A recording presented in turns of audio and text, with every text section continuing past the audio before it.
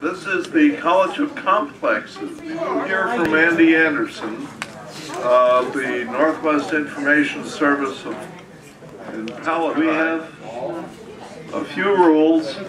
First rule is one fool at a time.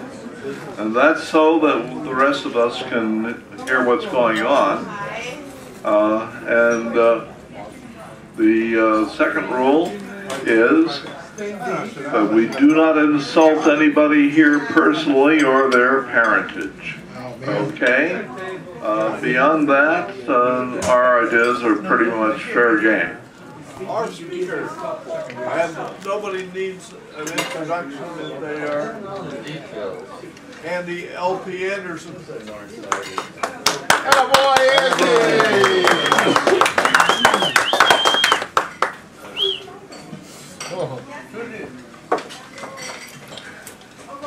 Good evening, everyone. My name is Andy Anderson. I'm from the Northwest Information Service in Palatine. And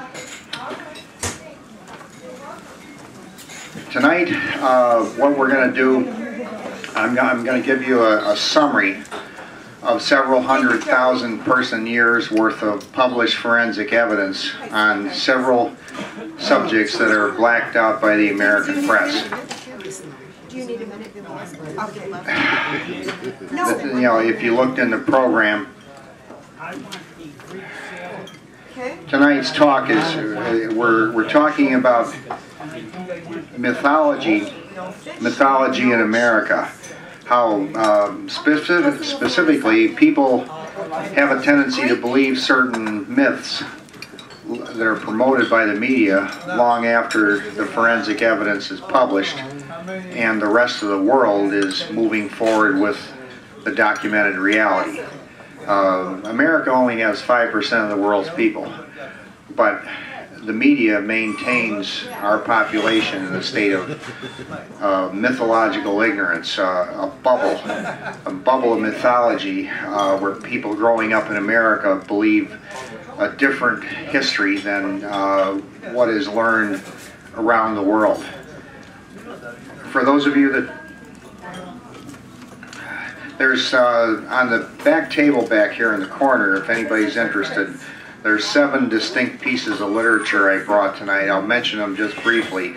The one that the talk revolves around is this one, the beige article called 37, the 2 numbers, 30-7. And that's from a quote out of Professor Griffin's book, The New Pearl Harbor.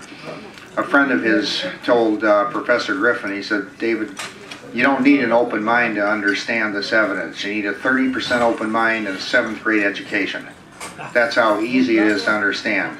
30% open mind, 7th grade education, and it's very easy to understand if you're not maintaining yourself in a bubble of mythological ignorance. The second piece of, people always ask me, if some of these things are true, why aren't people speaking up? Well, the gray flyer here is a page off of a website called Patriots Question 9/11, and it says 41 U.S. counterterrorism and intelligence veterans challenged the official count of 9/11. There's hundreds of intelligence professionals in our country alone who have been challenging the official fairy tale story of 9/11 since it was sold to us by the media on the day of 9/11.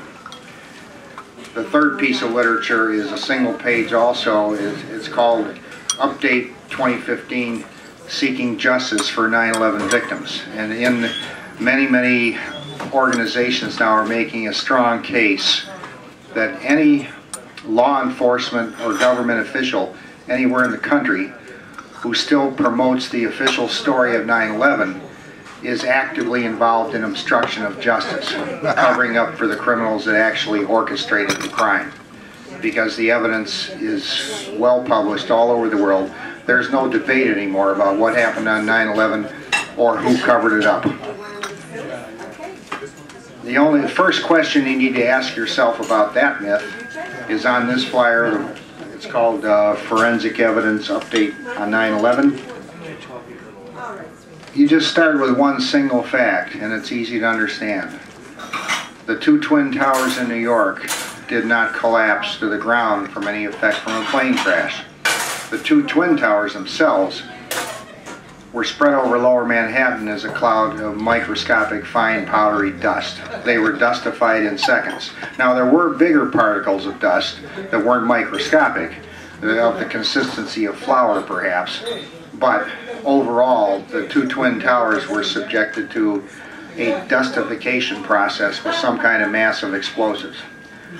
So all you need to do to understand 9/11 is just ask that simple question: where did the towers go? And you go from there. That proves, that one fact alone proves that the two plane crashes, or whatever looked like plane crashes, the effects were magician's smoke and mirrors. Had nothing to do with the destruction of the towers. Incidentally, some of you may not know that all 7 of the Trade Center buildings were demolished with explosive that day. We were told there were 2 plane crashes, but all 7 of the buildings were demolished to some degree, pretty much leveled with explosives. Here's a flyer that I just pulled out and made copies from 2009. It's called, there's 2 sides of it. One of them is called The 3 Biggest Myths of 9/11.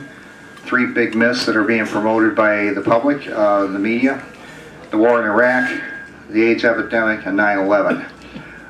Those 3 things, what is promoted by the press and what is reported, is not really what's going on. And the other one is a summary also with references from, you can see the basic summary from 2009. What we're looking at is the tip of a very large iceberg. There's a 4-page, there's 2 4-page flyers back here that are really worth collecting and reading. One of them is by Paul Craig Roberts. He said, are we getting a feedback out of this microphone, Tim? A little bit. I'll turn it down. Can you turn it down just a little bit? Testing, testing. Okay. Can everybody still hear? Can you hear back there okay? Oh, that's great. That's good.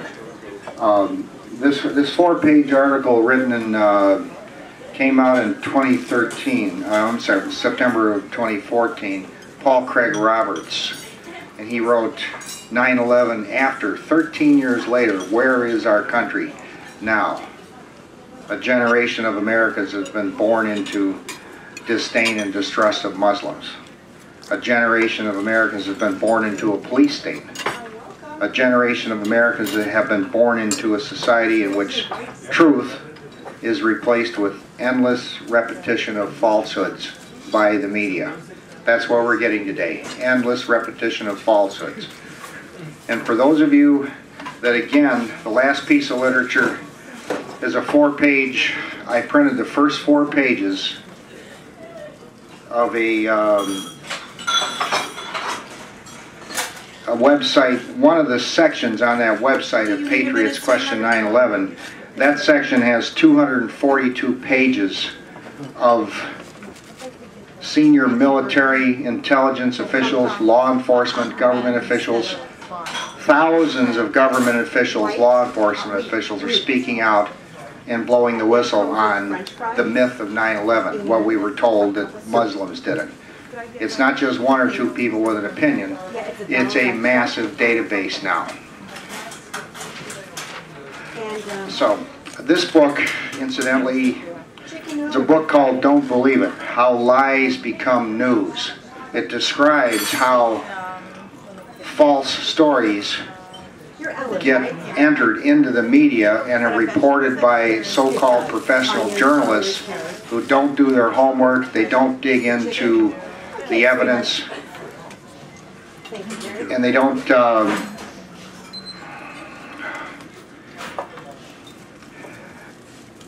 question.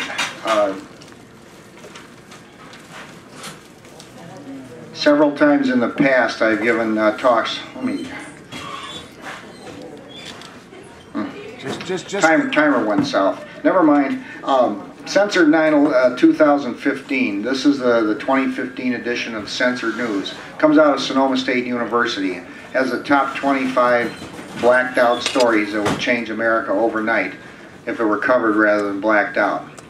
Now occasionally we'll have someone here at the college that will claim this is not a journalism project at all. It's the Project Censored is one of the premier investigative journalism projects in the world. They get all kinds of journalism awards every year, and people that work in the media in Chicago, a couple people I'm familiar with, I won't mention any names, they'll come up to me after a talk like this and say, why do you call this a journalism project? It's kind of like, as I've said before, it's like talking to a sports writer that's been here for 25 years in Chicago and says, why do you keep talking about this Michael guy? Michael, I've never heard of Michael. How is it possible to live in Chicago and not know who Michael Jordan is? You're standing in a blizzard of evidence claiming you can't see a single snowflake. That's what this Alexandra Kitty, what she talks about. She says people have certain kinds of mental disorders, the way they view the world. They're pretty much normal in all aspects except when you come to a specific subject, this or that. They will look at facts and not see the reality at all. They just go on believing a myth long after the reality has been published. What I do, my brother and I, we collect books and do a translation, as we call it, database translations. You take several books on a subject and condense that into a one-page cliff notes that somebody can read in 5 minutes, because there's no time to read 20 books a week. There's a massive amount of knowledge and solid evidence exists in books.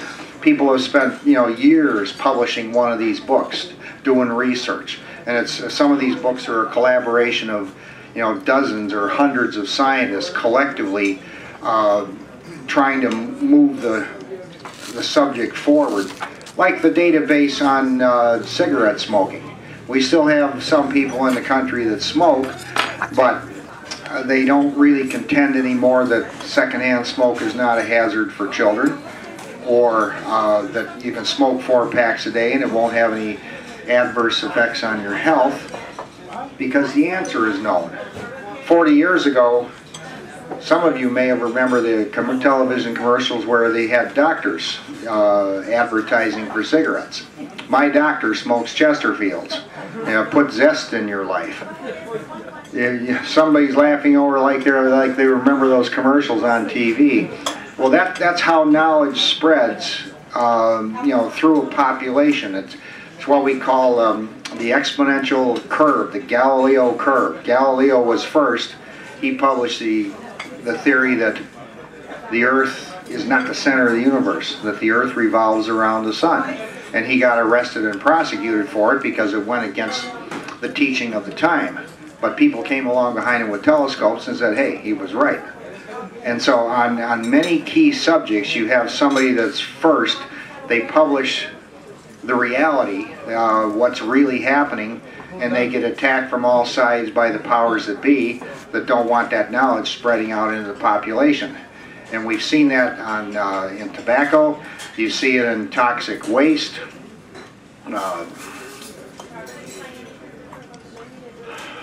In America, it takes a while in America for lawsuits to come up through the courts. Today, you can no longer claim that you can run an asbestos factory and have your workers breathing asbestos dust, claiming that it's not a health hazard anymore. Because the answer is known. A lot of lawsuits have been settled, and there's still a huge, as I understand it, there's a body of money that's been put aside in the settlements for workers that are still getting sick from the health hazards years ago.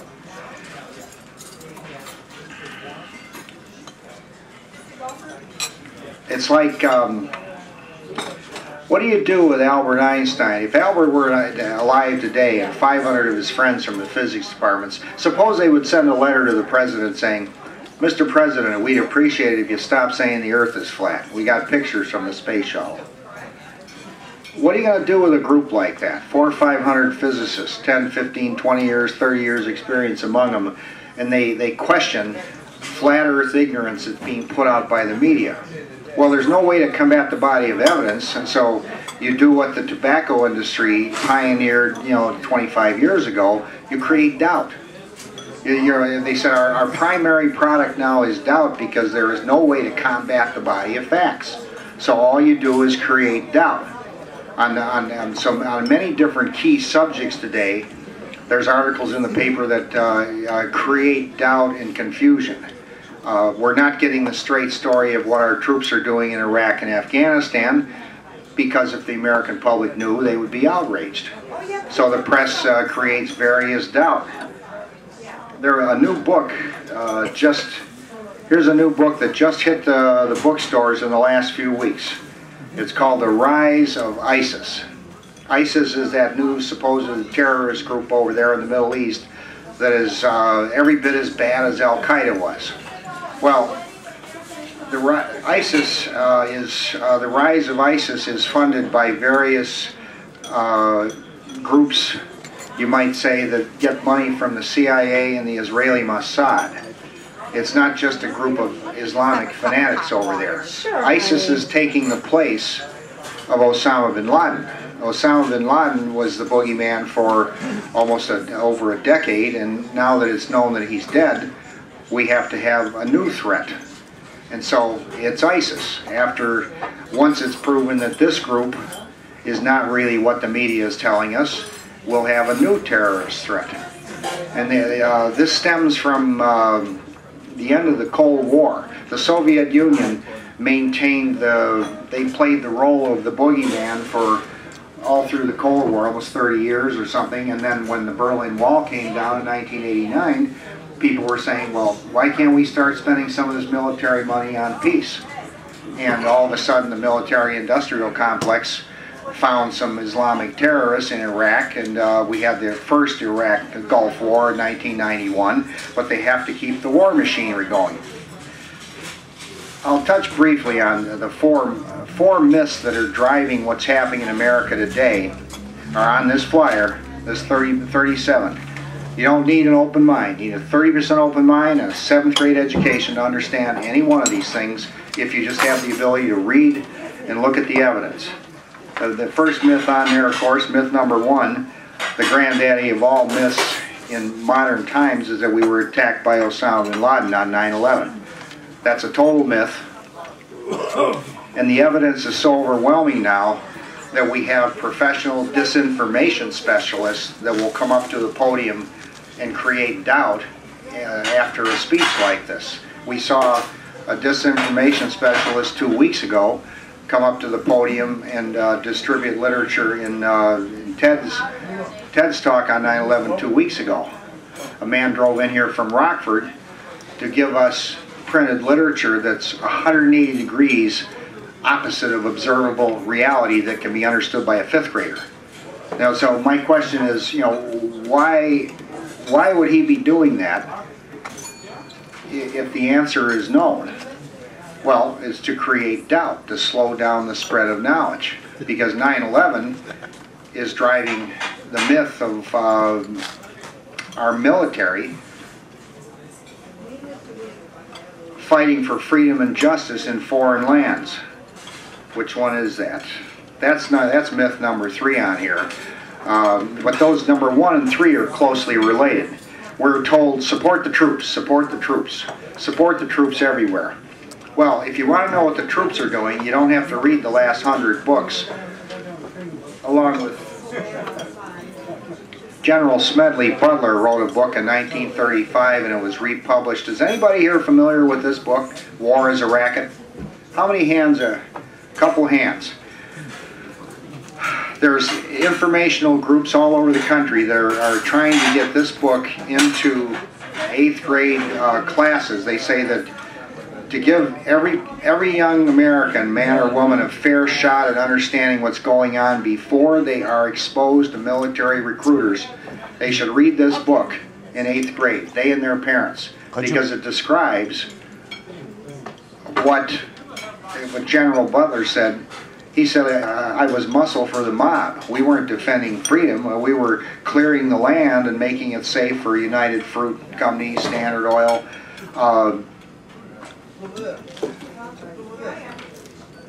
What was the name of that book, Andy? The name of that book is War is a Racket. It's a little book. It's about 12 bucks. You can get it anywhere online at Barnes & Noble.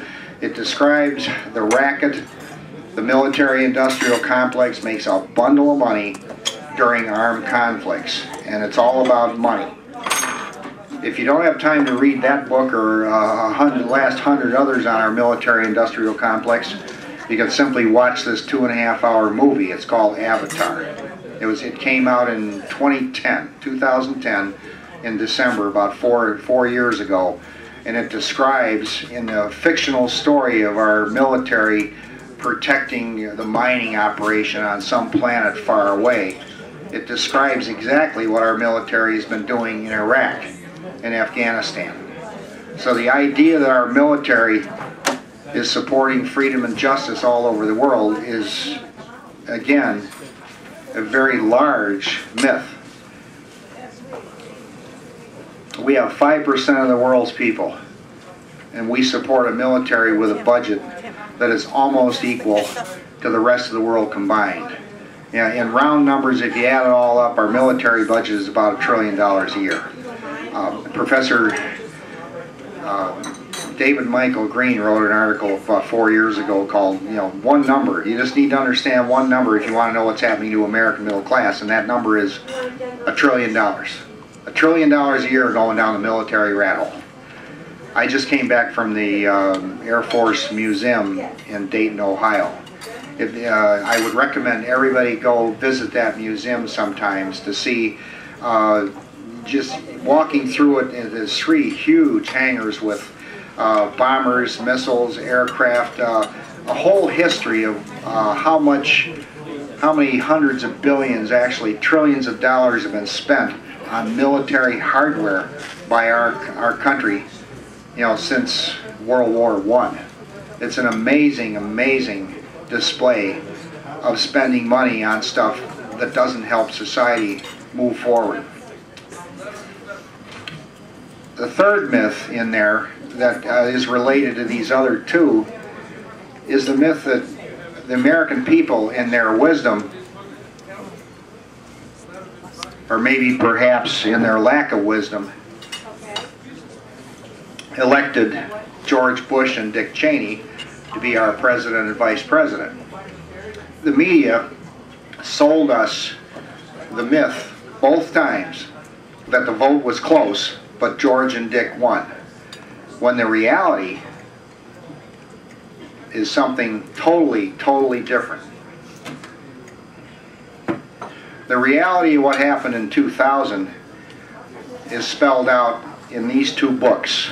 The first 2000, one of them is, this one is by Mark Crispin Miller. This came out in 2005. It's called Fooled Again. Fooled Again. And it's how we were fooled again after the 2000. It took a while to get books out that added up the statistical analysis and all the numbers to show that the vote totals in 2000 didn't add up. People on the ground knew initially, they knew immediately that George lost the election, and the Supreme Court stopped the vote counting in Florida and gave it to Bush. Bush was never elected, and neither was Dick Cheney. This other book came out in 2008 that gives more of an update, a summary of the vote fraud that's been going on. Not just Bush and Cheney, but other key senators and congressmen have been installed in their offices through massive vote fraud and just outright treasonous activities by criminals occupying mainly the Republican Party. We've been involved in a massive amount of treason in this country with our elections to put criminals in office. Like Rick Scott in Florida. The governor should be in jail for his part in a huge amount of Medicare fraud, I believe it was. He headed up a health care company, of the HMO of some kind, and they had to pay a fine of $1.7 billion or something to settle. But he wasn't prosecuted. He was allowed to go on and spend a lot of his own money and run for governor, and they installed him as governor. We have these right-wing governors around the country that have been installed with massive vote fraud where they weren't really elected by the people.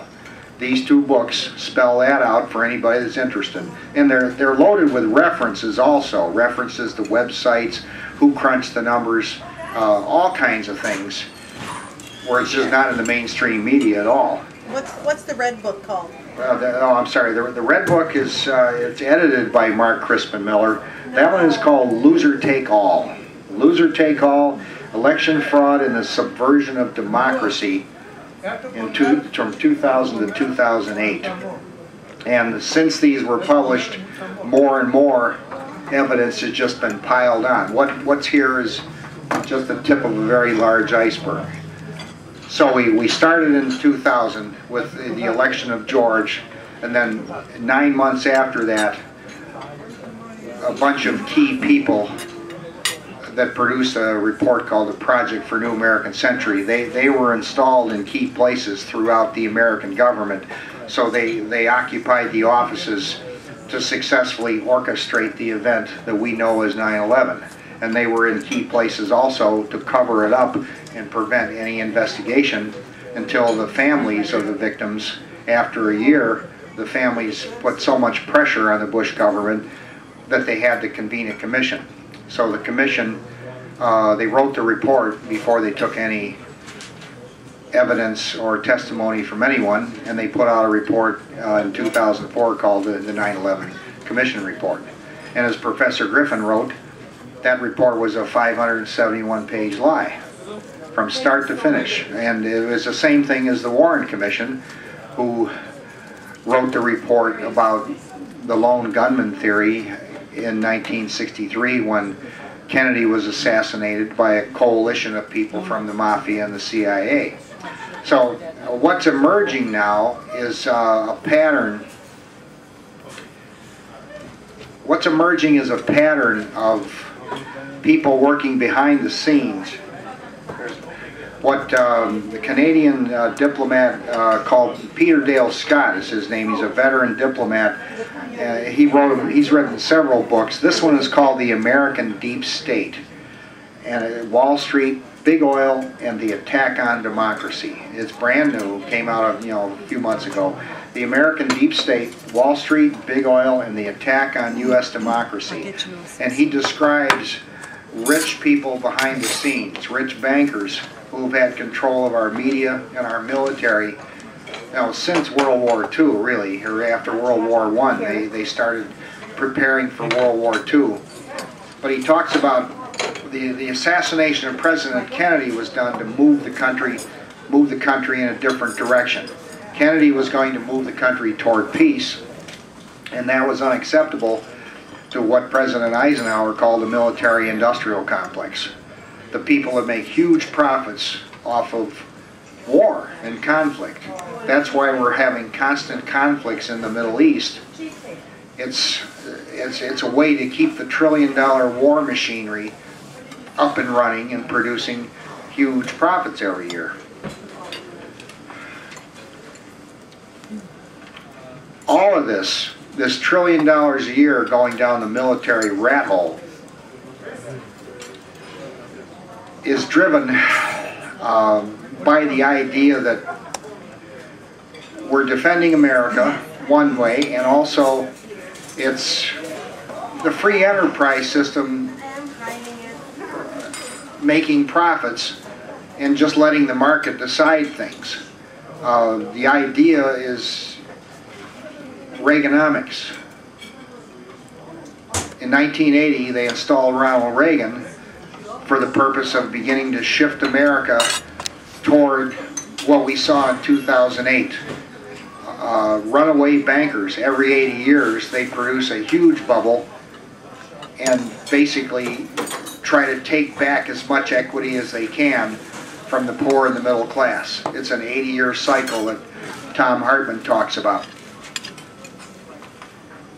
For those of you that would really be interested in learning what is actually economically happening in America today, here's two really good books.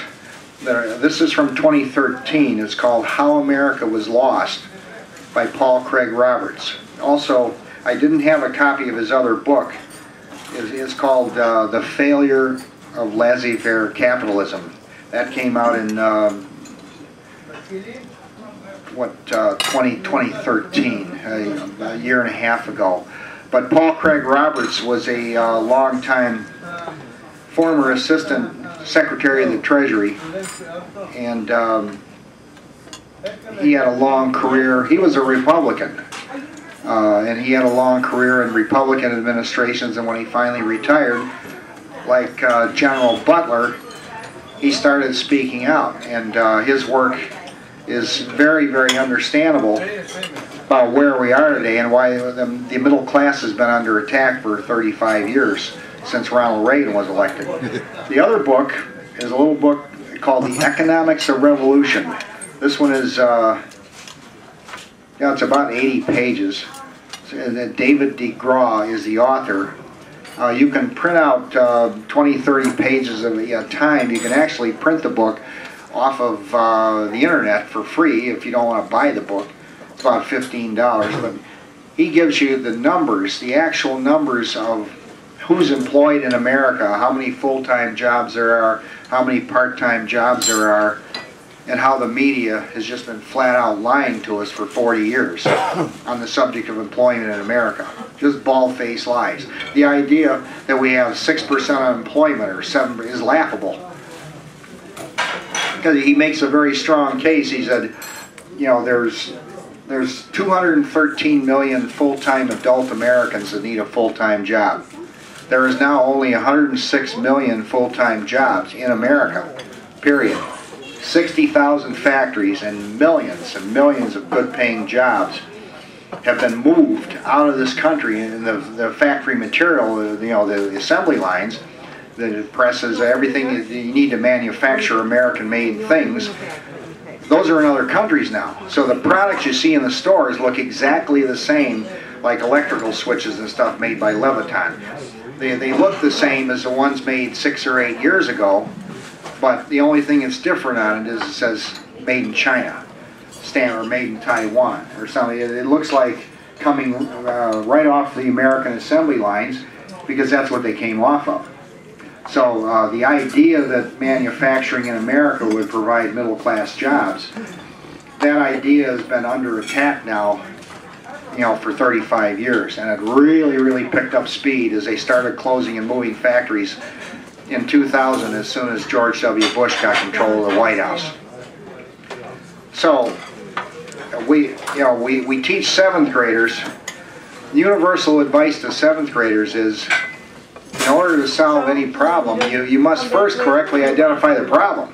Of course, you must first be able to correctly admit that you even have a problem. Not just stand up at a podium and lie to people. Like Ed Schultz from MSNBC says, you know how you win a debate?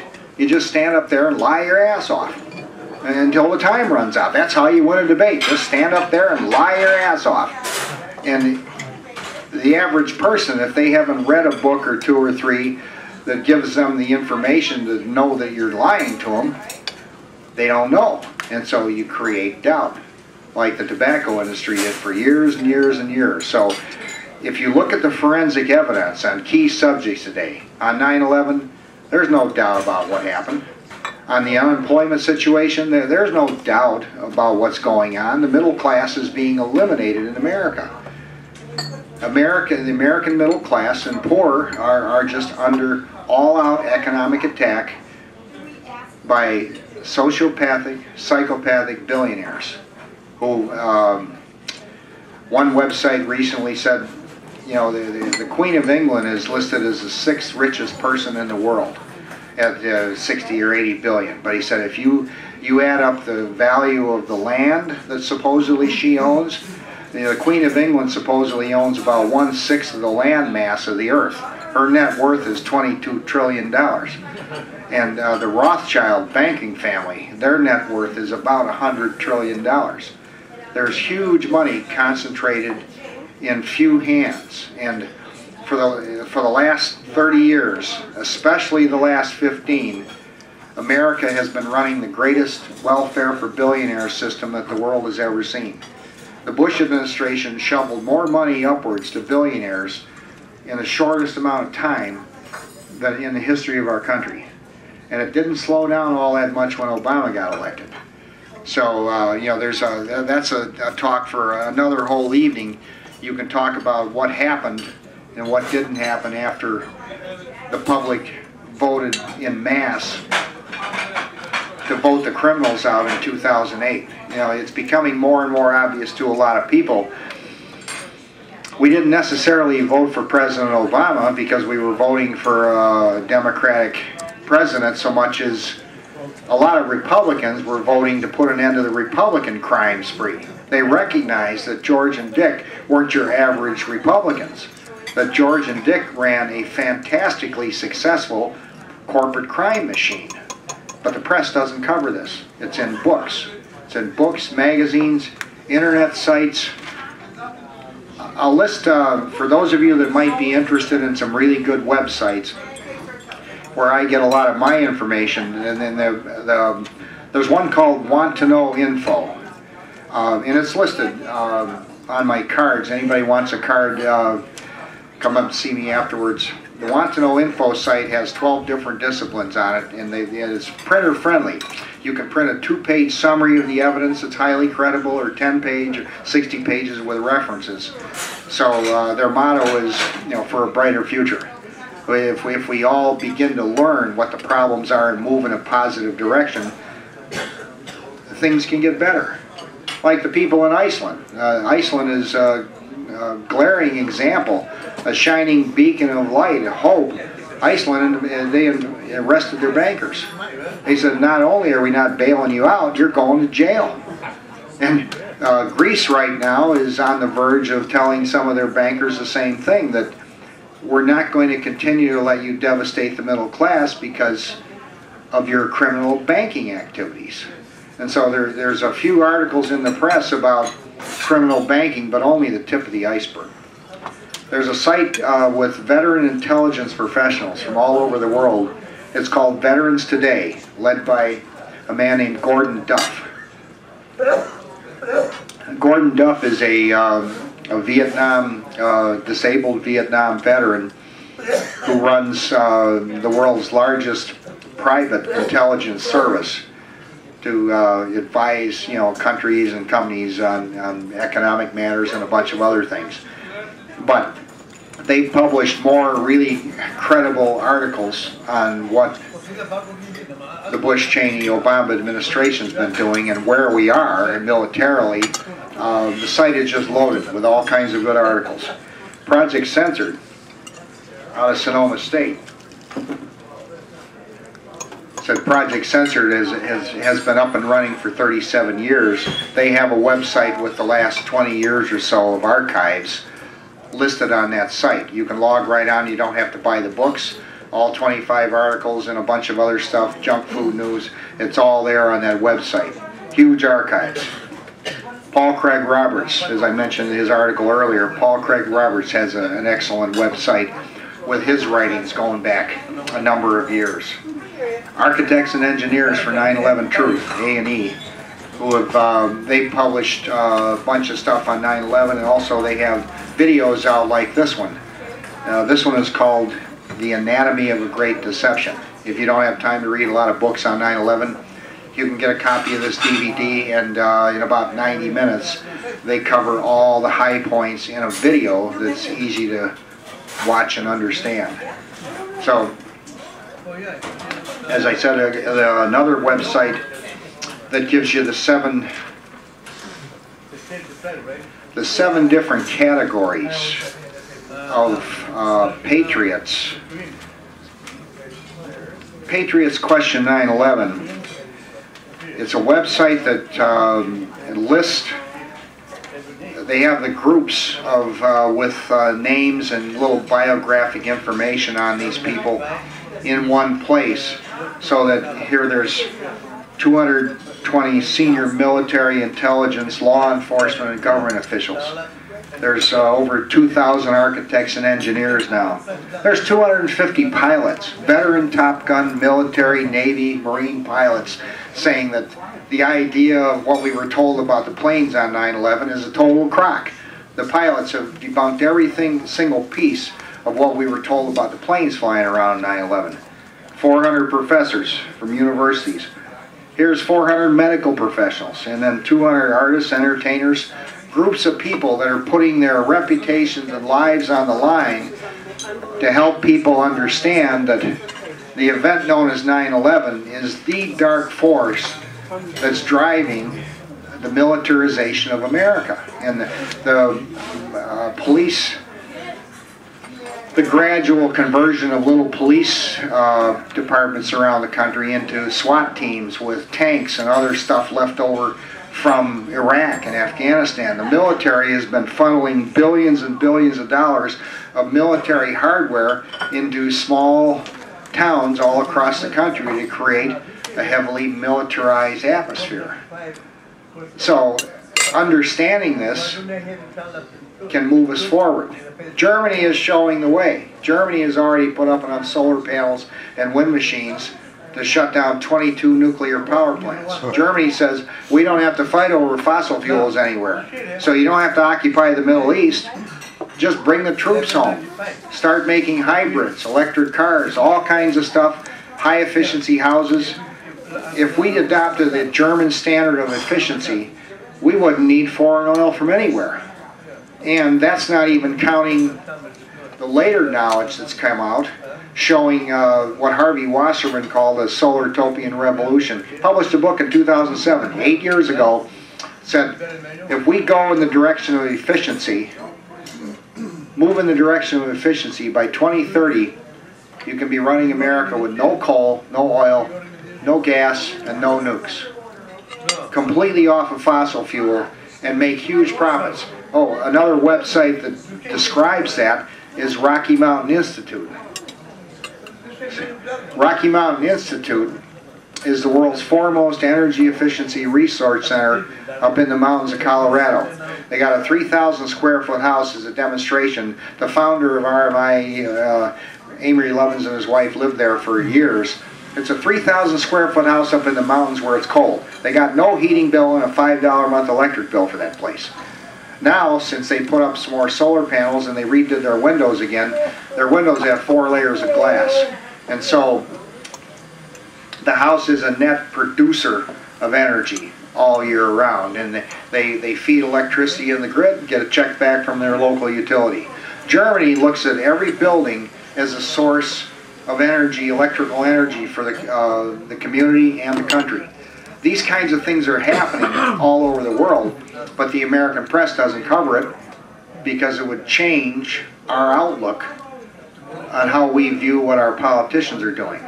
Occasionally somebody from an audience will say, well, Andy, if what you're saying is true, that would presuppose some of our politicians have been lying to us. Hello? Yeah, but Andy, if what you're saying is true, that means some of the billionaire owners of the media might not be totally honest with us. Hello? How much longer is it going to take before we'll adopt Professor Griffin's 30.7 attitude? 30% open mind and a 7th grade education. That's all you need to understand any of this. If you're just willing to read the forensic evidence, which is absolutely overwhelming on a whole bunch of topics. I guess that's it. We'll open it up for questions.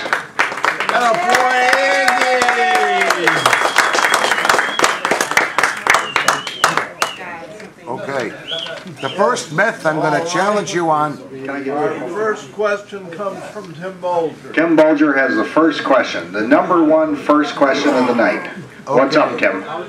Well, when I look at Germany's electricity mix in 2013, you're saying it's been covered by solar and all this stuff. Well, then how can you have an answer why, according to the official German electrical website, that still 45% is coming from coal, and why that's grown so much, and why about 20% of their electric power is now coming from France, which has about 90% nuclear. Okay, Tim asked your question. And this is according to the official website of the German electrical association and where the actual power is coming from. Okay, nobody is saying that countries aren't using fossil fuels. They still are. Yes. France is exporting electricity out of their nuclear program, which was supported by their nuclear weapons program. The nuclear power, nuclear weapons industry go hand in glove. In all the major countries, the two industries with the key players are one and the same. You don't have a massive nuclear power industry anywhere in the world where that country doesn't have a nuclear weapons program also. So the major, it's France, Germany, Great Britain, Russia, China, and America. The six big ones that have both nuclear power, nuclear weapons programs. France pushed nuclear power off on their citizens by promoting electricity. They were building load, in other words. And as the citizens of France have gone more efficient, France is suddenly stuck with a massive surplus of electricity that they can sell to other countries. And Germany will take some of it. The coal industry is still very powerful. You have to understand the fossil fuel industry is fighting green energy all across the planet as fast as they can. So that's what's going on, and it's a battle right now. And you see, you'll have, depending on the news that comes out, they try to downplay, everywhere they can, they're downplaying the contribution that is being made by growing solar and wind power. Solar and wind power are the two fastest growing forms of energy in the world. They're leaving everything else in the dust as far as growth every year with capacity. And the fossil fuel industry, in answer to Tim's question, yes, the coal, oil, nuke, and gas industry, they're fighting back as much as they can. But how long can you, stick your finger in the dike and hold back the flood? It's an idea whose time has come. So we'll hear more about it. Our own Commonwealth Edison put out a report 2 years ago that said by the middle of 2015, 2/3 of American households will have access to cheaper solar electricity on their roofs compared to what the utilities are selling it to them for. That's coming up this year. It's not 5 or 10 years in the future. Another question? Diane? Andy, I commend you on your diligence in going over this stuff. There are a couple of questions about 9/11 that I still have a problem understanding. You say that the buildings were completely justified, but I recall, and probably everybody here recalls, the weeks after 9/11, we saw massive girders, twisted girders, and things like that. Now, where did those come from if the buildings were completely justified? Okay, it's probably incorrect to say that the buildings were completely dustified. They were 99% of the material was 98, 99% was converted to dust. The rubble pile on the ground, 2-3 stories high with some girders down there, that was what everybody saw. That rubble pile should have been 10, 20 times higher than it was if the bulk of it hadn't been converted to dust and spread over lower Manhattan. Does that answer that part of your question? Yes, but I have a second part. What's the other part? Okay. You're saying that it took massive amounts of explosives to do this to the buildings. If this is true, how were these things planted, these massive amounts of material planted in the buildings without anybody who worked there finding out about it? And how does all this, I mean, somebody must have seen all of these things coming into the building, massive amounts of explosives to do that kind of damage. Yeah, she just asked a question. She said somebody must have seen the massive amounts of explosives being brought into the buildings if they were prepped, days or weeks in advance. And that's absolutely correct. There's a 42-minute video called 9/11 Finally Solved. And it tells you, it shows you with videos, graphics, how the floors where we were told the plane crashes hit, where the massive explosions were, those floors were taken over by companies that were friendly to Bush and Cheney and had military contacts. The two spots that were hit in the two towers, those floors were occupied by what you would call Bush-friendly contractors, and also other people. Other people have been reporting for years that the towers were like 3/4 empty. The buildings were losing money. They were 3/4 unoccupied. There were a lot of empty floors. And in the 5 days leading up to 9/11, people reported seeing trucks rolling in around 3 o'clock in the morning after everybody had gone home, you know, wheeling in dumpster-size stuff. There was a lot of rumbling going on a lot of floors. So there are reports of a lot of activity of heavy machinery and everything else being brought into the buildings in the final 2 weeks or so. So it wasn't like this was a big surprise or that it was unknown. It's that the very thing you asked, all the witnesses that saw this, none of them were ever permitted to testify before the 9/11 Commission. There's hundreds of them. Hundreds of people report what you just asked. You know, there's all kinds of eyewitnesses. This is not a secret. It's just blacked out by the mainstream news media.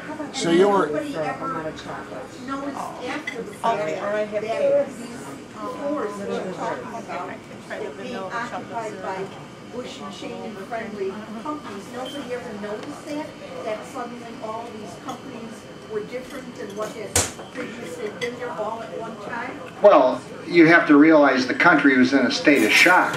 Yes. I mean, initially, researchers didn't even think to ask if... You know, a lot of people, like Professor Griffin said, it took him until 2004. He accepted the official story until early in 2004 when a friend of his sent a video and said, David, take a look at this.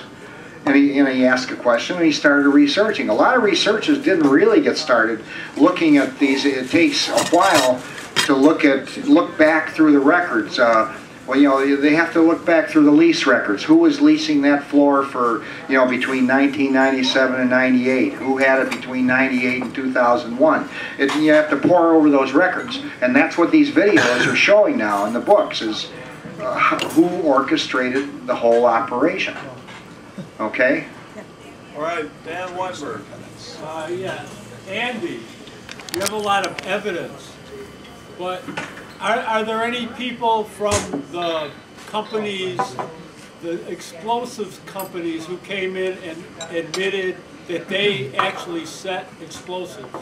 Did anybody say that in all these witnesses for the 9/11 Commission? Or was that hidden from? The people that there are testimonials now of people that claim they worked. There's several that have claimed they worked in the demolition companies. That it's on, it's available in books. I say it's not in the media. If you're asking, did they testify before the 9/11 Commission? No, the commission ignored all eyewitness testimony that would refute the official fairy tale. So you won't find any of this in official sources. It's all in what's called the citizen investigation that's going on nationwide. And also there's an article, one guy from a demolition company spoke out. He had a strange accident and was killed a week after he spoke out. So there have been several suspicious deaths of people that spoke out. And this is why a lot of others, their lips are sealed. Okay. That is true. Michelle. Yes, David Travis. Yeah, my question is this. When if George Bush and Dick Cheney were not really elected, and that they were put into office by way of crooked vote counting, then it would seem to me that once they had a method of doing this crooked vote counting, that they would never let go of it. So therefore, how is it then that Barack Obama got elected? The question's a good one, and it said if Bush and Cheney were put into office by fraudulent vote counting, why would they not keep control of that and not ever let a Democrat or somebody else get elected? That's a very good question, and the answer to it is, by 2006, there were thousands of lawyers in the Democratic Party beginning to file lawsuits around the country for vote tampering and everything else. So by the time the 2008 there was a groundswell of revulsion coming amongst the American people. In 2006, a lot of criminal Republican congressmen and senators were voted out. And then in 2008, the majority of people voting the criminals out were so large that there was no way to credibly steal the election. Does that make sense? Do you understand what I'm saying? That the country as a whole, less than 17% of all voters would vote for Bush Cheney in 2008. The country was disgusted. If you look back and remember, a whole bunch of millions of people that are normally hardcore Republicans said, these people aren't Republicans, they're criminals, we have to vote them out. We have to have a change of administration. So Karl Rove threw in the towel early on in the 2008 election, recognizing that it was such a landslide of votes. They doctored the votes in quite a few states. A lot of the vote totals were closer than they would have been if they hadn't been fraudulently doctored in 08, but the margin for victory was still so large that they couldn't steal it. That's why Barack Obama got elected. It was an overwhelming regurgitation of a criminal enterprise by the American voting public in 2008, something we haven't seen in a long, long time in this country. Charlie, and then Mike Slavin. Yeah, Andy, in here you state that all the original videotapes of Osama bin Laden were fakes. I guess they were just some Arab guy. Oh, is that what's your question, Charlie? My question is, okay, if all those are fakes, but then I vaguely recollect seeing the president and cabinet members, Secretary of Defense, and the Chief of Staff watching reports of their going to kill Osama bin Laden. How did they make that movie? Were they tricked into, I mean, they're watching the screen, reports from the Navy, or whatever. How did they make that? Was that a theater production, or were they fooled? Okay, Charlie. They're watching, like, the cabinet room. Right. They were watching basically a theater production that the people in Pakistan said that, you know, people went over there and interviewed the people in that compound where Osama was supposed to have been living. He said he wasn't there. The Navy SEALs that went on that mission that supposedly captured him, they were loaded onto a helicopter a little while later, a few weeks or something, and sent off in an Afghanistan mission, and they were all killed. The people on, I forget the name of the ship, 6,000 sailors on this one ship where they said they gave Osama a burial at sea. They were writing emails to their friends saying that never happened. In that room, did they get, what were they watching then? Well, they were part of a psychological well, who knows? Who, you know, I mean, they certainly weren't watching the capture of Osama bin Laden, because the Middle Eastern newspapers reported Osama's funeral on December 15th of 2001. The videotape or something? They're watching. It's a story that's made up. They're watching. Pretending to watch something? Yeah. Yeah, the whole thing, you know, the Osama tapes, there's no credible evidence, no video. No, I'm not, Charlie, you're nitpicking. What we're talking about is... They got them watching live of the getting the guy. Well, they went into a compound and captured some poor guy and killed him, but it wasn't Osama. That's what they're talking about. Phony videotape? No, not a phony tape. An operation that was sold to the Americans as capturing Osama. They do this. They send some people off. They grab some poor guy and say, "Oh, he's a terrorist. We had to kill him." They've been doing this since 2001 with Iraq. We've been grabbing people off the streets and sending them to Guantanamo. All kinds of things. It's been one huge myth-building operation sold to us as the hunt for Osama bin Laden. And the video. Let me answer his other question. All of the videotape experts, video experts that their job is to analyze video, they've all said the same thing. They said the videos after December of 2001, the new videos that came out with Osama, they were made with Osama look-alike actors. Osama was dead in 2001. All those tapes, years later, he said Osama got younger and better looking as he aged.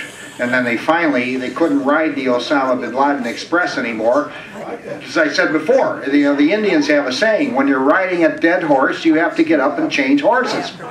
Osama, the bin Laden Express, you can't ride that horse anymore, it's dead. Now we got ISIS. And then after ISIS is dead, we can't ride that horse anymore, we'll have something else. They have to manufacture something each time. And then President Obama said, I got to fire up the bin Laden Express and we'll have to capture him, and I'll get my poll numbers up so Democrats won't challenge me for the 2012 presidential election. That's why the capture of Osama bin Laden was sold to us in the summer of 2011. The movie Zero Dark 30 is widely regarded to be propaganda. I don't know. I can research it for you. Okay, next question. Next question. I didn't get an answer. Dan. Okay, Mike. All right, so if we went to the manifest, I forget what you said about, I don't want this to turn into a 9/11 thing. You said all the passengers on those 4 airplanes were hijacked and sent somewhere or something? If we went and tracked down the manifest of all those people on all 4 airplanes, went to their relatives, they would all say they were on a flight that morning, wouldn't they? Well, probably if you could find their relatives. But see, there's a lot of there's a hazy information on the 4 planes that we were told took off had very light loads, less like at 20% of the load, and they were supposedly all 4 of those planes crossed over and landed in Cleveland and unloaded their passengers, and 4 of their drones took their places. The pilots for 9/11 Truth have made it very plain that the 4 planes that took off with the passengers weren't the 4 that crashed, supposedly. Not at the Pentagon, not in the 2 Twin Towers. So the planes landed in Cleveland. Well, we have a witness protection program in this country. We've been hiding people for years. So to hide a couple, 100 or 200 people, when you're talking about an operation this size that hundreds of billions of dollars are at stake, to hide a couple hundred people and give them new identities would be a small piece of the charade, in other words. We may never find out where those people went. What? These air traffic controllers didn't have track of these 4 planes. Well, they did, and the air traffic controllers they had made a tape, an audio tape of what happened on that day, and then the head of the air traffic controller destroyed the tape. They said we don't want anybody to hear. It's all these traffic controller places, now keeping track of these planes. Right, and the top people in the FAA, the top people in the FBI, the top levels of CIA, the top levels of the military. You had people in key positions to slow down the investigation and orchestrate the myth. That's what they're talking about. Okay, then the question. All right, let's see. Dan. What, Ellen? Okay. Well, I have 2 questions. One is about these passengers on the airplane. Why would they agree to go into hiding? I mean, I don't understand that. Are they part of the conspiracy too? I mean, Well, okay, the people doing research have already identified some crisis actors. People that are actors, and they do the man on the street interview. There's a guy in a baseball cap that was interviewed by somebody from CNN. He said, "Oh, I saw both planes hit the towers." I mean, he was an enthusiastic actor doing his part that day. And there were others around that were planted to give the eyewitness testimony of the events of the day. So on a lot of these major events, you have crisis actors in the first place. But to answer your question, ask yourself, if somebody offered you, say, $20 million to assume just take a plane ride and then assume a new identity and move to another country, would you do it for $20 million? Yeah, I wouldn't want to be part of Because that. $20 million ahead for the passengers on those planes to move them out to other countries and make them disappear. That's small change compared to the profits that were made by the people that profit off of the insider stock trading that day. What do you do So with how the many people people you were on use? each plane? Well, they get killed. You know, if you don't know that yet, you haven't studied. If you don't know that people got killed during the Bush administration, you haven't been paying attention. Okay, Andy, it was hard enough for the press to cover up a second-rate burglary done by the Nixon administration. Why is it then that you? Why wasn't there any like big whistleblowers or people in there? Like I said, Watergate was just a second-rate burglary done by a bunch of insiders. Don't you think that we would have found the smoking gun of evidence by now? Because I've been looking at these 9/11 sites. I've been seeing most of the stuff on these sites thoroughly debunked. And I find it absolutely preposterous to believe that George Bush had the brains to even pull off an operation like this. Can you please comment? Well, you missed the point of the last 50 books on 9/11. If you're putting the question up, did George Bush have the brains to do this? No, George wasn't really involved so much as he was a patsy. They kept George out of the way. He was in a school reading a book with second graders, and then they loaded him on a plane and sent him out to Nebraska until all the main events were over. They kept George out of the way so he wouldn't gum up the works by saying something out of turn, like Donald Rumsfeld slipped up in one of his interviews. He says, "Oh yeah, a missile hit the Pentagon." "Oh, I'm sorry, no, that was Flight 77." You see these slip-ups here and there, but the other question is, how they couldn't cover up the Watergate burglary. Didn't Watergate happen back in 73, yes, somewhere around there? We still had a semblance. We had investigative reporters that were investigating without worried about getting killed back in 1973. Today, if you investigate certain things, you and your family disappear. That's the difference between then and now. And if it's not a fear of getting killed, you have big, huge, enormous money controlling the six major media outlets. And also reporters in 1973, investigative reporters, didn't make a fraction of the money that these journalists on TV and everywhere else are making now, right? They're making big, big money, and they know that if they ruffle feathers or something, they can lose their cushy job. We don't have investigative reporters in America today, or an open media that could cover it like they did in 1973. Times are totally different. And that's why the media is not covering it. That's what the point I've been making with censored news here for the last 8 years that I've been giving talks. Our news is censored. It's a two-pronged process. They promote the myth, and they run a coordinated blackout on the scientists that have the facts. That's what's happening. All right, I've got a question Oh, he myself. has hand up there all the time. Dan, All right. poor Dan. Don't we need the military to protect oil interests of America? So we have enough oil to keep the lights on in this restaurant and keep cars running on the street, and cheap gas, and airplanes running. Don't we need the military to protect that? Yep. The question is, don't we need the military to protect our energy supplies? Yeah, Smedley Butler wrote the book on it in 1935. He said, draw a line, a 200-mile radius around the United States and defend that.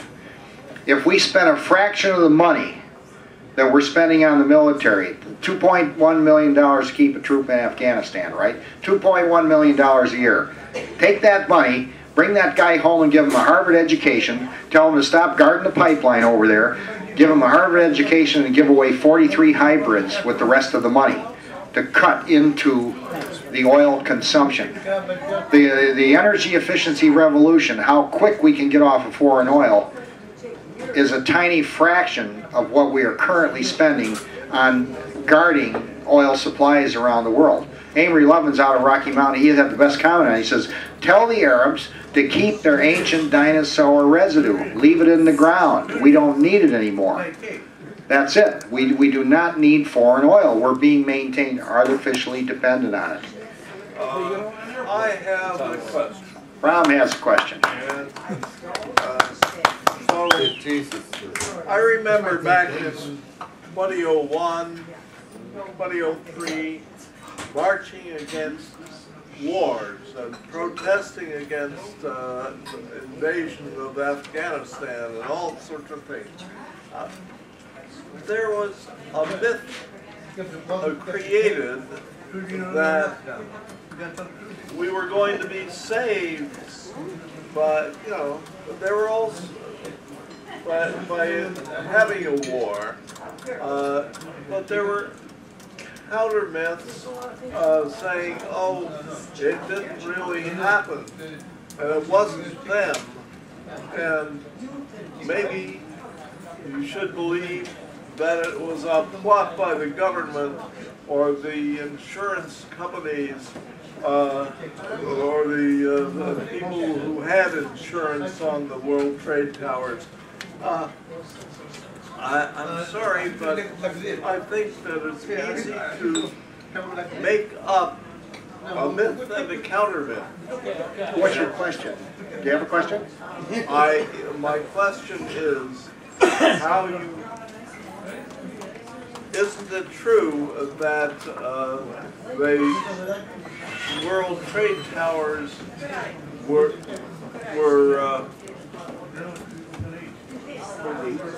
hit by planes that were guided by Muslim militants who were under the impression that they were making for a caliphate in the Middle East? Brom, his question is expertly summarized for us, the hoax that was created for us. He asked, isn't it true that the two planes that hit the towers were guided by Muslims, hoping to start a religious war of some kind?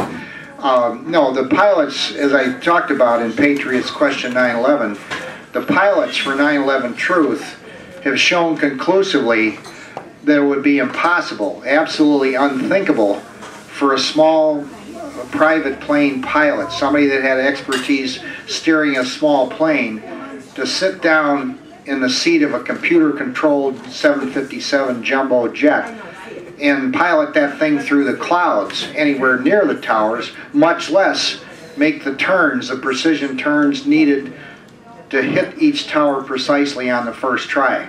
The pilots for 9/11 Truth think that the planes were flown by military GPS, autopilot, that can make corrections better and faster than a human pilot to hit a target like that on the very first try with no practice. They said, but the idea that those two perfect hits were done by Muslim hijackers, it's laughable on the face of it to anybody that has ever sat in a trainer for a jumbo jet or even seen the cockpit. Okay? You're laughing it off, huh? All right. No, the pilots are. I'm not laughing it off. The pilots are, and there's thousands of them. Yes, who else had a question? Charlie. All right, you, in your sheet here, you say that the buildings were converted to dust. Now, I have accounts of the buildings in Germany in World War II, in London, and Japan were converted to dust. Yeah. By the 8th Air Force. And what does it mean they're converted to dust and this dustification? And you said something, the piles shouldn't have been big. Are you saying the mass of that building changed? This, how did it change? Okay. I mean, if you, 1%. if you had a building when you began, you got a building when you end. Are you saying it got smaller? Well, I'll give you an actual quote from one of the firefighters who was under a firefighter and his chief were under the stairwell of one of the other buildings when the first tower came down. And when they came out, they're looking through there, and they can just see right through where the tower used to be. And a firefighter says, you know, they're looking up. He says, where's the rubble? Where's the building? And the fire chief said, when there's no real rubble pile on the ground when a building collapses, you know something bad happened in the air. They didn't know what yet. They were in a state of shock. But later analysis has shown that some kind of explosive, the debate now is between some kind of new energy weapon or some kind of small directed neutron bombs like mini nukes that can also cause steel to dissolve. There's a mini nuke? Yeah, that's the current debate. The current debate among the two scientific camps about 9/11 is they both agree. They totally agree that the Twin Towers, basically 99% of the material was blown into dust and just rolled over Manhattan as a cloud of dust. There's no debate on that. The debate is what kind of explosives were packed into the buildings to do the work. So now there's a mini nuclear bomb to set off? That's the theory. They've been analyzing the dust samples found around the area, and they've been finding 4,000 times more barium parts per million or strontium, things that come out of nuclear reactions. They won't come from office fires. They said they're finding signature trace elements in the dust. One question I have, last one, I'll leave you alone. Why do you need the explosion using the, what was it? What was the term of that dust? Dustification? No, you originally had the, what was the name for the explosive paint that was? Thermite? So now, wait a minute. I've got thermite and the nuclear explosion and the dustification. There's a lot going on in this building, Andy. Right. This is exactly what we're saying. Charlie hit the nail right on the head. He's 100% correct. If you watch the films that are available, you will see all kinds of layers of explosives going off, moving down. It started at the top and went down faster than the speed of gravity. So the explosions were set off faster than the building was falling. And what we were watching was the dust cloud rolling down and out. It gave the impression that the buildings were collapsing, when in reality what was going down was the layers of explosives. And you can clearly see that in a lot of different videos. They've just never been shown on American TV by the American media. They just show us the big cloud and they tell us the buildings collapsed. But you're absolutely right. Yeah, if you look at the videos on these different sites and the evidence, there might have been 4 or 5 different kinds of explosives packed in the buildings. Some to cut the girders, some to destroy the walls, some to blow up the concrete. They might have painted stuff, the explosive paint might have been in there. Who knows? What they do agree on is it was a singular event that had nothing to do with the 2 plane crashes that hit the towers. Okay. I'm surprised it was dust at the end. Ellen? Okay. Ellen. Don't you think that ISIS, don't you agree that they're massacring people and that they're very dangerous and they're, they would like to commit genocide? And Well, the question agree is... that we should try to do something to stop them? Okay, the question, Ellen has an excellent question. She says, what about ISIS? They're beheading people or they're killing people. Shouldn't we do something to stop that? Well, the world has 7 billion people. The world has 7 billion people. At some point, somewhere on the planet, there's going to be some people committing murder or committing crimes. And like if there's a serial, when Son Sam was a serial killer in New York, nobody advocated dropping an atomic bomb on New York to get rid of that serial killer. They went after him with police, investigators. This is how you go after criminals. The idea that there's a few criminals here, so they hate America and we have to send our Marines over there or the Navy to take over their country because they've got some criminals that are killing people, that's manufactured for the benefit of the American public. That's what Smedley Butler was talking about. War is a racket. You have to have constant conflict to justify the military-industrial complex. You're 100% on in asking that question. And if more and more people would answer that question, they say, well, do we actually need $50 billion to go after 4 people that are beheading people? Why don't we send 2 dozen of our hitmen over there or something? The mafias always be able to find people and hit them when they want to. Why don't we hire them? We don't need a whole military to do that, right? We gotta go protect the oil. There's more than 2 dozen of them. I mean, there's thousands and thousands. Okay. All right. No, that's why we gotta have the military there. Louder, please. That ISIS is being funded by the Israelis and the CIA, is that what you're saying?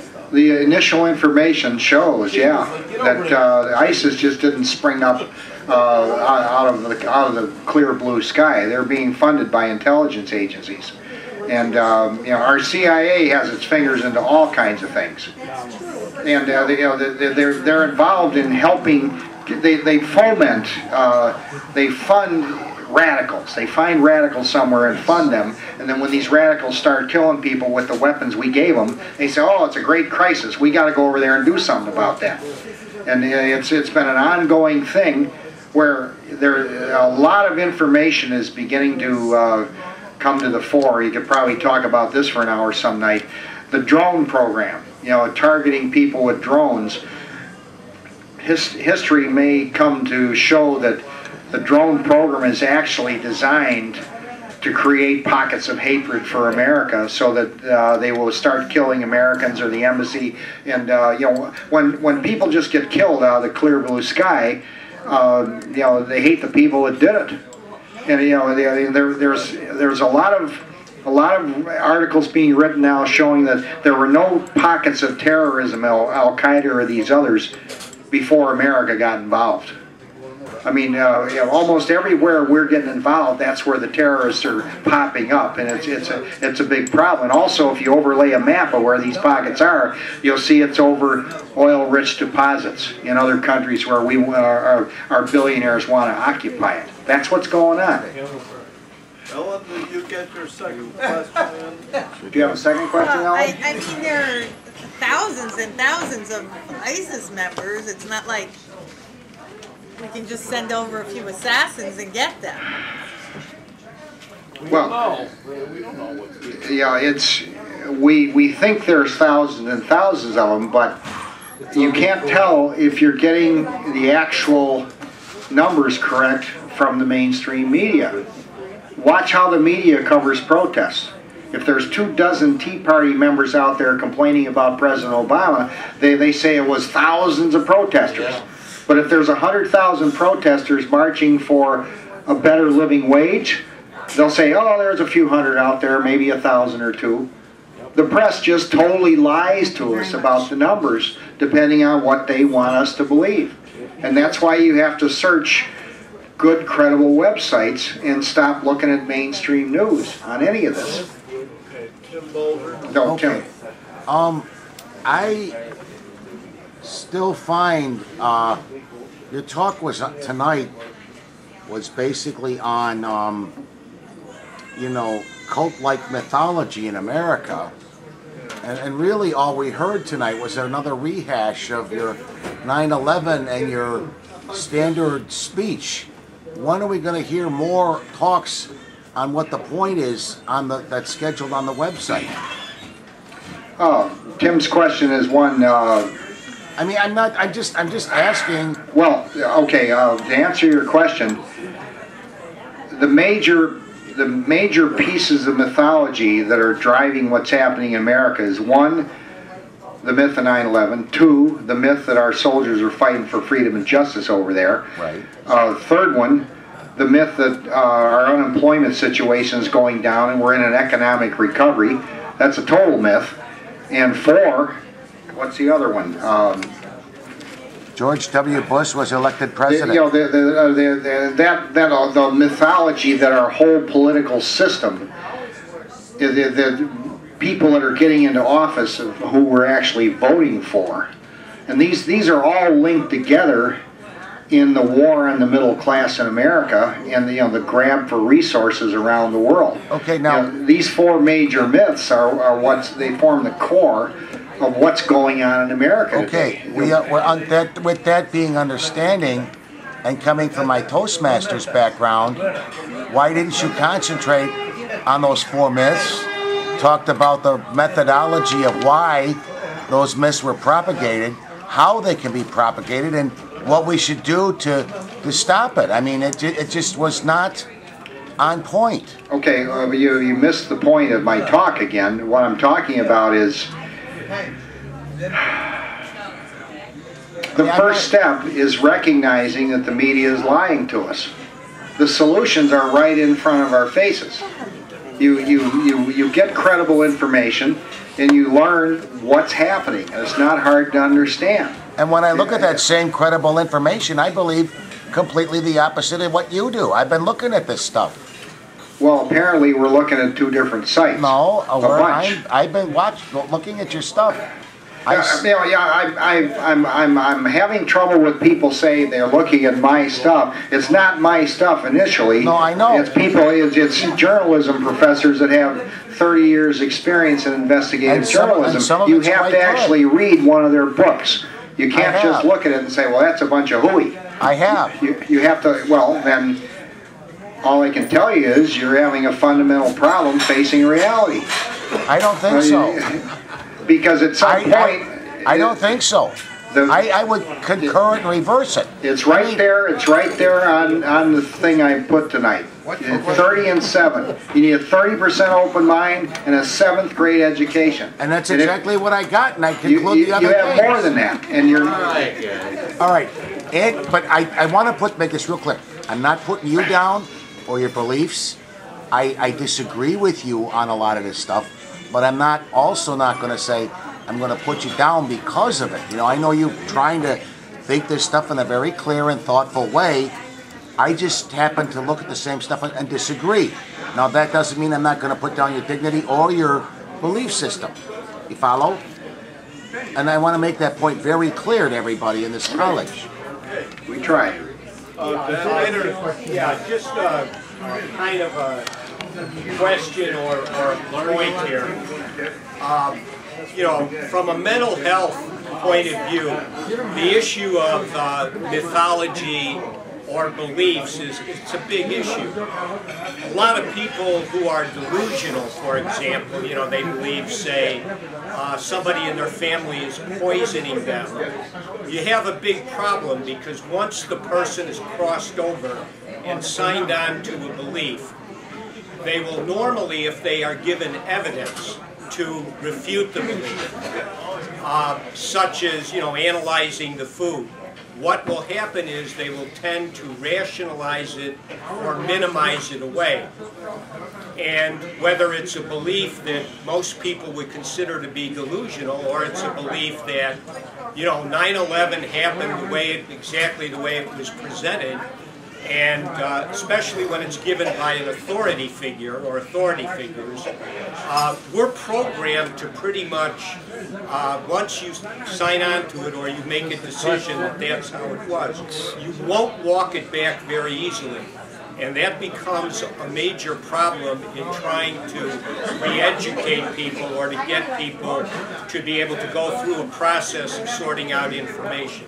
And I just thought I'd, you know, throw that out there. It makes it difficult. What's your question? Well, the question is, if you are going to combat these mythologies that are put out by the news media, say,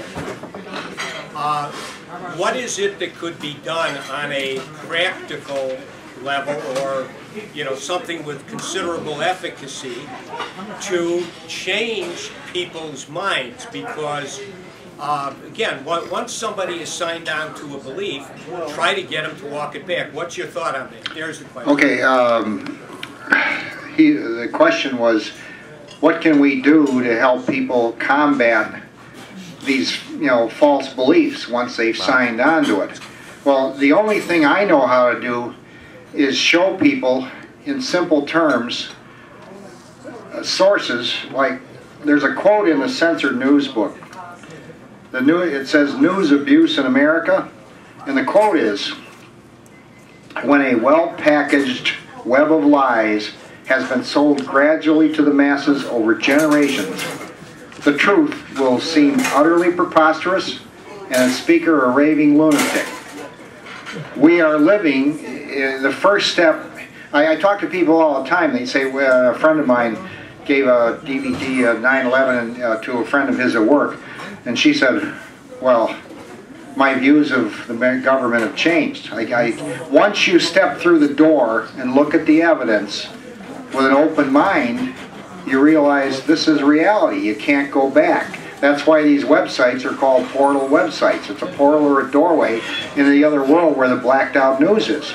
Once you step over that threshold, once you find out that the Catholic priest you trusted for 20 years has been abusing kids, you can't go back to supporting him like you used to before. And not all priests are doing that. There's a lot of really honest ones. But what I'm saying is, your question is absolutely right. When people are faced with a fact that is going to shock their belief, the natural human instinct is to just deny it or shoot the messenger. And knowledge spreads according to, person to person, and people opening their minds. And when the public reaches critical mass, then you can no longer have a popular viewpoint. Yeah, I mean, because, what happens is just like here. Yeah, we're going to in a minute. People begin to kind of rationalize away a certain, let's say, body of evidence that you're pointing out. Because, it can become, well, you're pointing out other evidence or other stories, and, why should we trust these as opposed to what the authorities say, who we basically have been taught to trust. So, it is a very, very difficult kind of a problem. And as you pointed out, I forget what the question, but back in the days when you had the Nixon White House and Watergate, it was a completely different country, and as you pointed out, you had a critical news media that existed.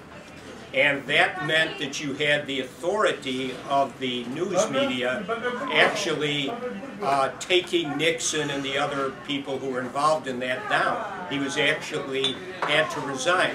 Today you have nothing like that. It doesn't exist. It's just for the reasons you pointed out, quite. Yeah, the only solution I know of is to help people start with something simple. Give them a copy of Censor News and just say, read some of this and take a look. This is not Democrat or Republican. This is how the news media shapes and molds our opinions.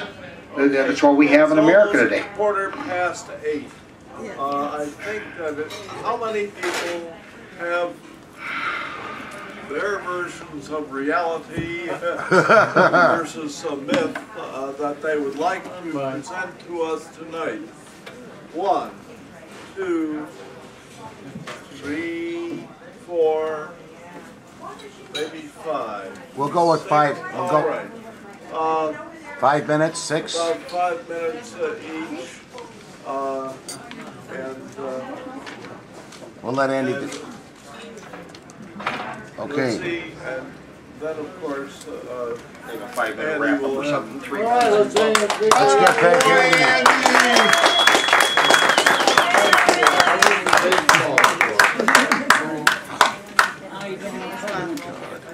Stuff here. What's the best? Timer didn't work, so I'll just take that. Okay. right? All we need to do is send a few copies. Yeah. Okay, David. Precinct number 9. You're set. Stop, ISIS. Sorry. Hands against the wall, guys. All right, Mr. Travis, you're on. I once saw a movie. I can't remember the name of it. But in the movie, it was like everyone had their own brand of insanity. And this one guy says, "This is a ship of fools." I think that might have been the name of the movie, Ship of Fools. in any event, this whole thing sort of reminds me of that. We have one guy that wants to convert everybody to communism. We got another guy running around who wants to, who says that sodium molten thorium salt will cure the energy problem of the Earth. It's called liquid fluoride thorium reactors. Our speaker thinks there's a conspiracy behind every bush. And we got another guy here who thinks that plastic shit is the a cause of the world's problems. And I could go on and on. But my main question is none of those things. My main question is, in the words of Sherman Kaplan, the restaurant critic, how much could it cost to heat a bathroom? Bravo!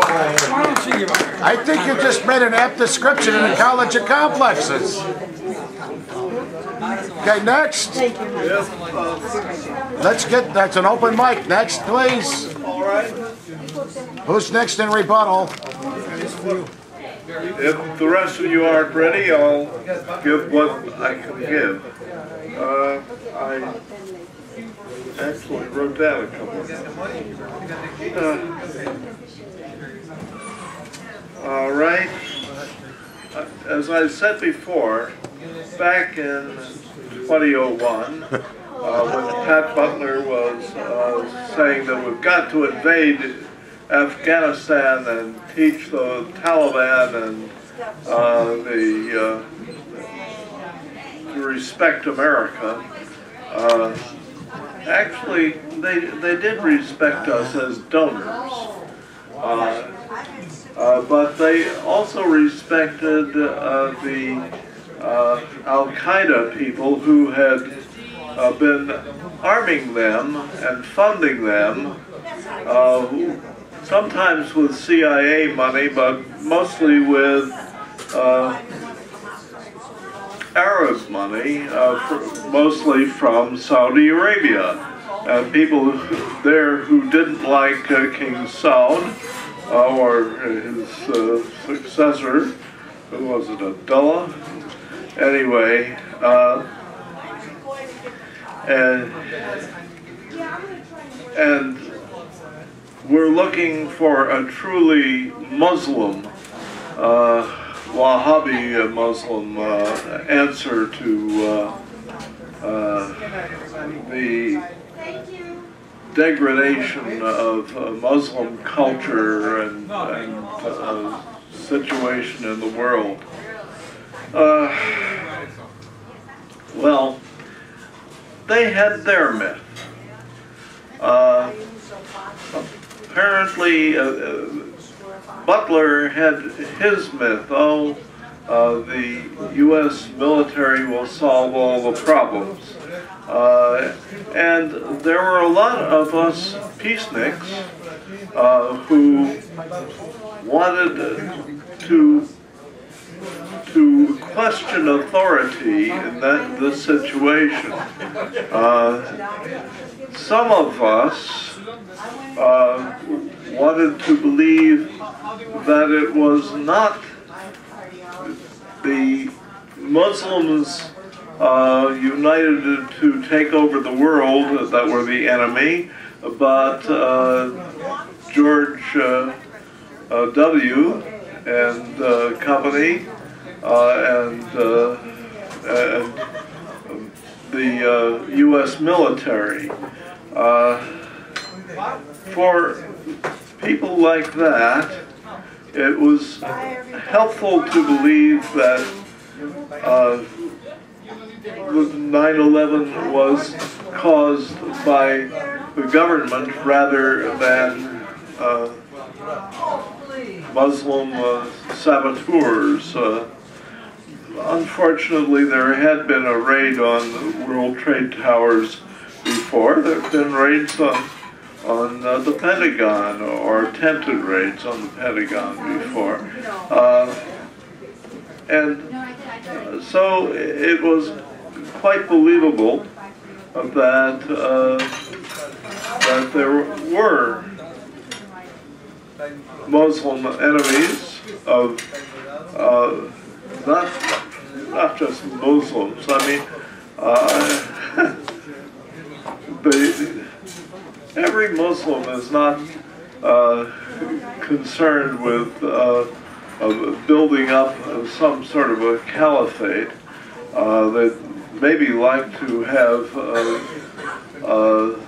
their religion more respected than they'll get in a predominantly non-Muslim country like the United States. Well, it's easy to make up myths, as our speaker has demonstrated, and I'm afraid that there are myths and there are counter myths, and I don't think that one should be too credulous about either the myth or the counter myth. All right, next, Ronda. Okay, I'm going to be having another talk on 9/11 on May 16th. Thank you. I had a whole lot of material to get through in my last talk, and I didn't get to all of it at all. So I hope you all will be there at that next one. The war on terror, quote unquote, is going on full steam under this administration. The U.S. has decided to rule the world. That's the decision that's been made by the leadership of this country for decades now, starting with the neocons, or even before then, but certainly with Cheney, the Bush-Cheney gang and all his neocon friends. So the U.S. is all over the place. It has tentacles all over the Middle East. It has the CIA has an unlimited budget. It creates terrorists out of the blue. It literally recruits terrorists. The head of the embassy in Saudi Arabia, who left because he was disenchanted, he said that it was literally a CIA terrorist recruiting center. Okay, so they get guys from all over the Middle East and give them weapons, give them quote unquote ideologies, etc. ISIS. What is ISIS? Okay, ISIS is probably largely created by the U.S. First from Al Qaeda, secondly as a reaction to our invasion of the U.S.'s invasion of Iraq.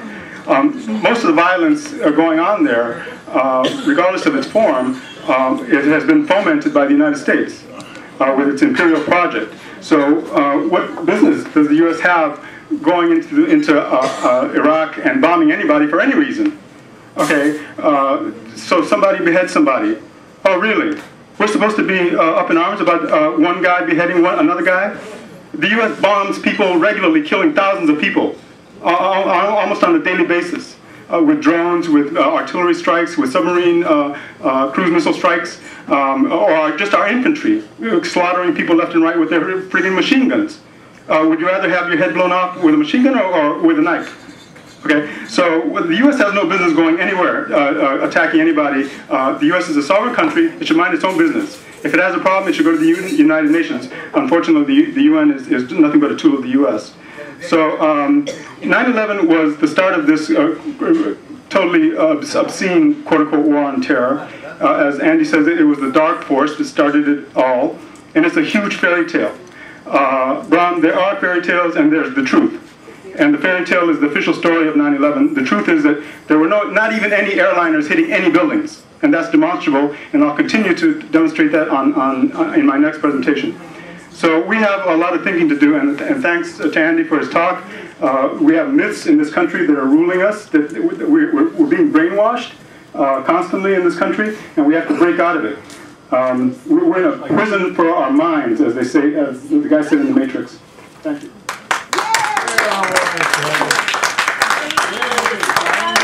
Yeah.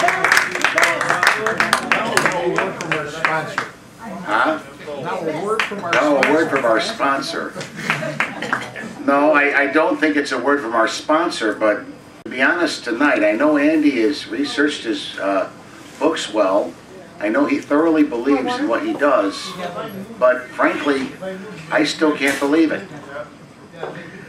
I firmly believe that the Twin Towers were brought down by two jetliners crashing into two buildings, and that it was done for about, by Osama bin Laden. And I'm sorry, but I still believe the government things on it. Now, as far as U.S. foreign policy is concerned, I firmly believe that our next century is going to want to be one of peace and prosperity. I firmly believe that the trends that we're seeing in the world are going to be more towards the leaning of peace. And a lot of it with Ted is frankly called Pax Americana. We are the big boys on the block. We prevent a lot of wars, and I think our largest export is what we call security. Thank you. Thank you very much. If you keep the sea lanes open and free trade flowing, that's a prescription for world peace. When you're trading with another country, two democracies are not going to go pretty much to war against each other. Now, I do know, and I'm very aware of the drone strikes and the misinterpretations of the American military, but I'll still tell you, I still think the greatest creation in the last 200 years was that of the General Revenue Bond and the creation of the corporation and the form of governance that they have.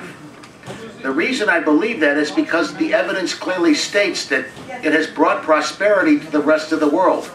I firmly believe that globalization is the key to bringing world peace and prosperity. I also firmly believe that, according to the Gates report, that within 15 years this abject poverty is going to be eliminated because of the spread of globalization. For you've seen it for the last 300 years, where people are starting to prosper. Yes, the rich are getting richer, and yes, we do have some form of wage stagnation in this country, but we've been here before. And 100 years ago, we found it through antitrust laws and unionization. To me, where I see the real crime is that our labor has not stood up for itself big enough to demand the higher wages, and we're starting to finally see that in this country, or the breakups of some of the larger corporate entities that think that we can do it. But I think the biggest threat that we see to America right now is just the spread of, the myths of things like solar's going to do it all. Like, we know there's climate change out there, but if we took half the resources we spend on climate change and put them into social programs like education and building of infrastructure and other things, I think we could weather out the storm. Now, getting off of fossil fuels, it's as simple enough. I know I prescribe the thorium nuclear power reactor and the way it goes, but I honestly think that's the only way we're going to do it. And on April 18th, we're going to have a good debate on that subject. Now, I wish too that the biggest thing right now, what creates most of the problems in the world, is the lack of government recognizing property rights of its citizens. And if you really look at it, in a book called The Mystery of Capital by Hernando de Soto, he describes this problem very well. For example, right after World War II, the first thing they did was they got all the property and titles in the names of the people who actually lived there and owned them. And then they were able to make a capitalistic market in order to buy, sell, trade property and goods and services. And over the next 30 years, were able to build their wealth, which is what's happening in a lot of these third world countries today. It's not a matter of redistribution of the wealth. It's a matter of getting the capitalistic tools into the poor who need it the most, and not some pie-in-the-sky governmental redistribution. And as far as the conspiracy theories and 9/11 are concerned, I firmly believe that you could not pull this kind of caper off with the amount of, without some kind of people coming out and talking about it, more whistleblowers being made. I mean, where are the people in the building who planted the explosives? Surely somebody would have come talking by now. Where are the people who came in? And who are the people that did whatever? Now, I'm rambling a little bit. I'm hoping at some point to give a thorough talk on why I believe we're in for the next best, most prosperous next 100 years if we can get up here sometime and let me fully explain my belief system. If we can have our man Andy Anderson up here, surely we could present the other side. And I believe we are on September 13th. Anyway, thank you.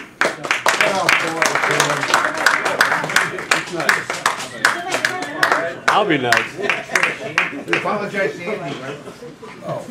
No, I didn't apologize to him. Oh, no. Andy gave a great college talk, as usual.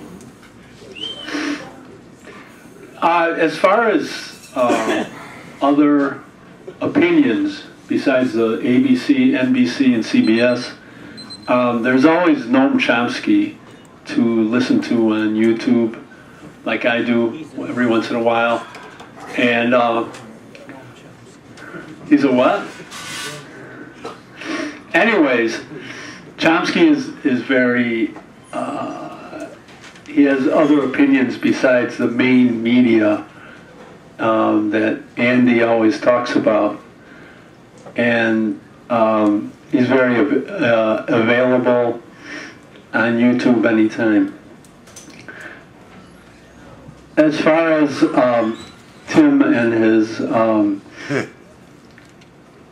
labor freedom, what about Walmart, the greatest capitalist example today, with 300,000 employees, and they don't let unions in the company, and they're afraid of unions. They pay, there are highly paid lawyers and labor fighters who Walmart hires to fire any employee that talks about a union or attempts to organize. So, I mean, I don't see the labor freedom in the 21st century that Tim is talking about. Thank you.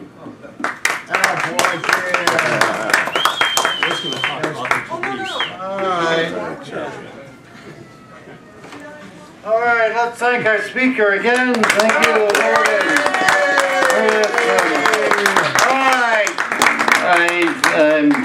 I hope I can get home without being put in the witness protection program. I gotta be careful what route I take, you know. No, just picking on Andy here. All right, many years ago, as a young man, I got a degree in library and information science. And one of the things I had to do was study censorship. And I think that's the topic tonight. Is there, in fact, someone controlling information? Also, subsequent to that, I had positions in book publishing. I worked for magazines and also haven't done PR work with the mass media, part of the National Writers Union over the years as well. So I get some exposure to information sources. Where do we get our information? You can get a telephone call, you get emails today, you may look at a newspaper, you listen to the radio in your car. I think everybody watches an hour or two of TV a day. Some people like Andy like to buy books. People also purchase occasional magazines. Now we have, you might even talk to your friends. You may talk to people you think are knowledgeable in a certain area and rely upon them for information.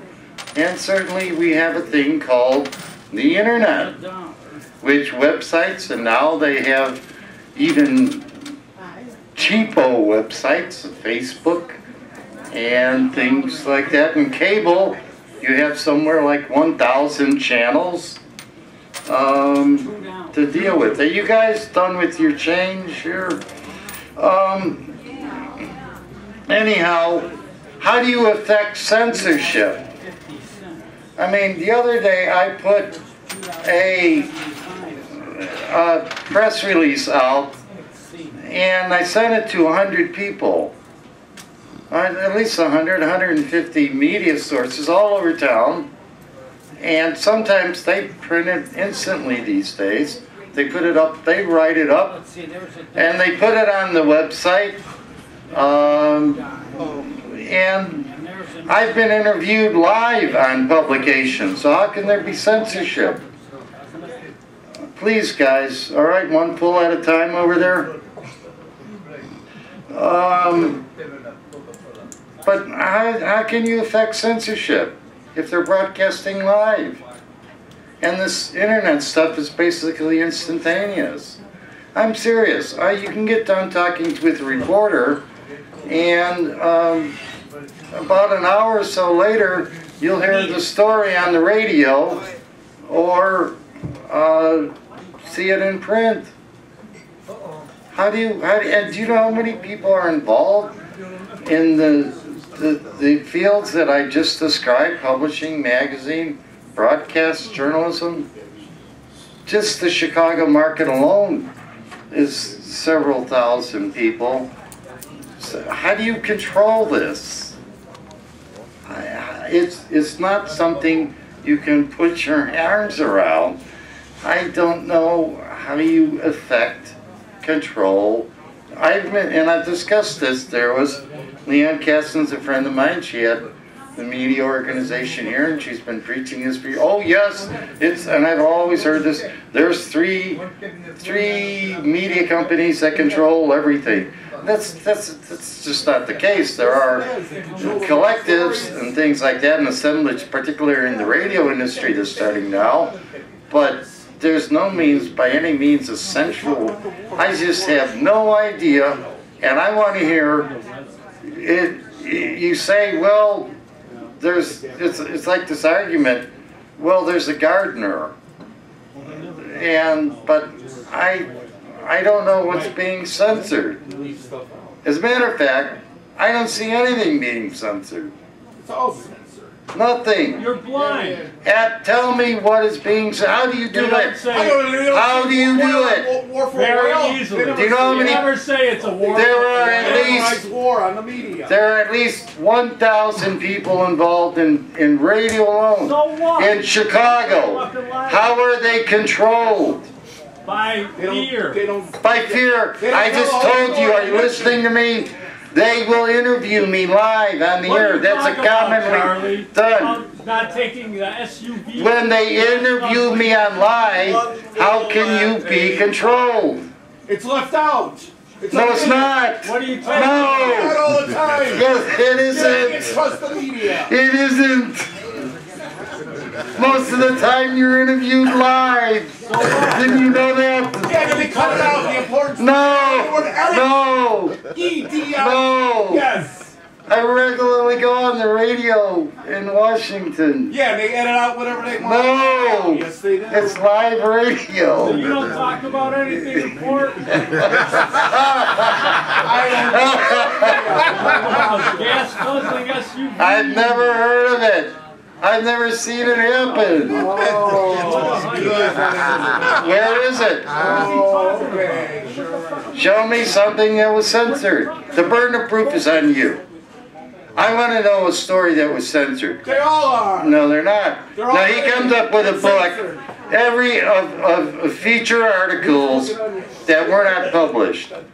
Well, do you think every press release that I sent out gets published everywhere I send it? And so it doesn't get published or put on the radio, broadcast, or something, then I could say, oh, see, they are censoring Charles. They do. Because they didn't print my silly press release because they only got about 12,000 that day. And there's a competition for a very limited space. Do you think newspapers have 1,000 pages? Do you think they're like books? Do you have any comprehension of the media at all? Have you ever seen a directory? Fox News. Have you ever seen a directory? You're a librarian. What's a directory? How big is a directory for magazines, books, for Chicago? So what? How many names? Oh, a lot. Well, what's a lot? For Chicago market. They'll bury the important story in the back. They're all controlled robotically? No, by God, that's ridiculous. You've got to have a central source and control people. I work for a bureaucracy, the federal government, and that's how you exercise control. And these people have no entity. I don't see any evidence of how they are controlled. Now, in a bureaucracy, they have a means of communications, orders, it's all set up. But these are people disparate all over the place. Right, Andy? Where do you control them? No. How do you communicate? How do you convey that this story is prohibited to all those people? We're all sensitive. How do I tell 5,000 people this story is not allowed? Tell them it's a minute that they will be sued. How do I tell them? You show them, give them How an do I example. call them? You give them an example. What? How do I call them? An example.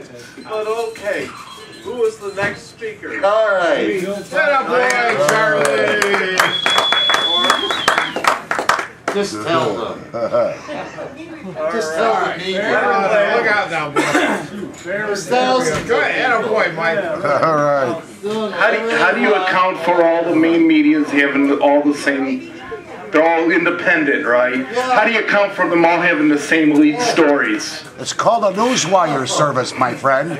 Yeah, that's real good media. It started under, it's been around The for media 150 sucked ever years. since Ted Koppel was the last honest person in the media. You send out a press release, I get a call within 5 minutes. Yeah. What are you talking All right. about? About what? Andy, I agree with everything. Rain on the street or something? You will. What's the censorship? Diapers? What? All right. As I've always said, Osama bin Laden had his planes, his American Boeing planes, run into the Pentagon and the World Trade Centers because they were symbols of America. The military, the globalization of military and the globalization of Wall Street and business. And I agree with everything what Andy says about how after 9/11, Cheney and Bush, probably, spun this into an endless war and an oil war that will not end. And go to halliburtonwatch.org and it'll explain everything why we want to have endless oil wars and be in the Middle East. I'm not in 100% agreement when it comes to, you know, how those buildings came down. But that's all right. Andy, I would really like your name of your company. You're probably the best journalist in Chicago, the smartest. And you're called the Northwest Information Bureau, and that seems very not what's the term? Well, I would like to see you have all these great global issues. I wish you'd change the name from the Northwest Information Service to like the Global Information Service, and then we could actually get you your stories out in the public and the mainstream media where they need it. That's about all I have to say. But yeah, we need more. We need to watch the media more. It's really gotten bad since it's so corporate and commercial. Okay. Thank you. I guess no more speakers. Okay, Andy, it's rebuttal time. It's rebuttal time, Andy. Andy, you're on. We'll talk about. They can admit anything. They can edit anything. Next thing we're going to be hearing about is how our Benedict Arnold was a true patriot. Oh yeah, and they're so powerful. They're controlled by the sponsors and the commercials and advertising. Okay, thank you all for coming. And I think I'll start with, where'd Charlie go? We scared him away.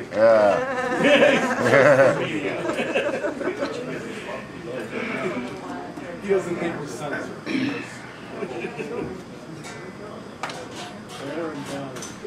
Well, the first speaker, his question was, how much does it really cost to heat a bathroom? That's a good suggestion. I think the restaurant should take that in stride. And maybe if you look at the bottom line, though, people don't linger in a bathroom if they're freezing their ass off. They get out quick. So you know, there may be method to the madness there of the unheated bathrooms. One of the reasons it seems like a lot of issues are related to 9/11 is because 9/11 is the dark force that's driving a lot of bad things that are happening in America. And if the issue of 9/11 is solved, then we can free up a lot of money to solve a whole bunch of other issues, human rights issues, all kinds of things. For those of you that still believe that 2 plane crashes brought down the equivalent of 2 giant steel redwood trees being hit by an empty beer can, I don't know what to tell you other than you have a fundamental perceptual handicap. So then I guess I got one. At some point, the refusal to believe reality in front of your face becomes obstruction of justice when we're dealing with a crime. It's okay to believe the White Sox are better than the Cubs. Or the Cubs are better than the White Sox. Well, the Cubs are better than the White Sox. Neither team is killing women and children on a routine basis. Although they do break a lot of hearts every year, I have to say that. But as we said at the start, you don't need an open mind for this. You need a 30% open mind. You need the willingness to just look at a little bit of the evidence with an open mind, and then it's easy to understand. To understand that 9/11 was not done by a surprise attack from terrorists, there's a few coincidences that were spelled out. Well, number one, 7 buildings were destroyed and only 2 plane crashes hit. Number two, there was massive insider trading on Wall Street a few days before 9/11. They knew American and United were going to take a hit with their stock prices. Number three, many of you may not be aware that our Congress passed the Patriot Act without reading it. They weren't given printed copies to read until after they passed it. And the Patriot Act was prepared well before 9/11. Our troops were getting all their shots and their gear together and everything to go into Afghanistan to hunt for Osama. The troops were getting ready in May and June of 2001, several months before the supposed surprise attack. 9/11 wasn't a surprise to the insiders that planned and orchestrated it. Charlie gave probably what is the best example we have seen about how news gets censored. If you can work for years and years and years putting out press releases, and if you never send out a press release on some subject that's sensitive that the billionaires don't want us to know, you can spend your whole career never being censored. And so you could say, well, I was never censored, so I can't believe there's any censorship. I would say to Charlie, try sending out a press release showing that 9/11 was an inside job. Send out a press release about, see what kind of response you get. Send a press release out about the World Health Organization, the report they put out in June of 2008. It's going to be 7 years ago. This June, the World Health Organization put out a report saying the heterosexual AIDS epidemic is over. we're sorry, we made a mistake. It's not heterosexual infectious disease at all. It's something else. That's been reported around the world. But you try to talk about that on the air or send out a release or make a phone call to a journalist, they will hang up on you. They'll pretend they didn't hear you. They'll run the other way. That's never happened. The editors tell them what they're Charlie said that never happened. Well, which part never happened? What are you talking about? Running away? No, well, that's what I'm telling you. You haven't been involved in blacked out subjects, so yeah, you're not involved in radioactive subjects, so people won't run away from you when you try to talk to a reporter.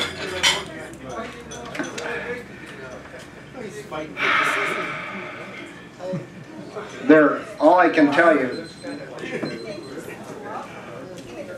for anybody that wants to understand censorship in America, one of the excellent books you can get, I don't have a copy of it here tonight, I usually have it when I give a news talk out, the book called Into the Buzzsaw. That's the title of it, Into the Buzzsaw. If you think there's no censorship, read the 18 stories of people that lost their jobs and careers because they were censored by the news media, or they were fired because they wouldn't lie to the American people in a news story. They were all journalists with good credentials. Some of them had Pulitzer Prizes, and one day their career just went into the buzzsaw, got shredded, and they were fired and blackballed because they were trying to report a story that the top billionaire owners do not want to get out to the American public. As a case in point, in the last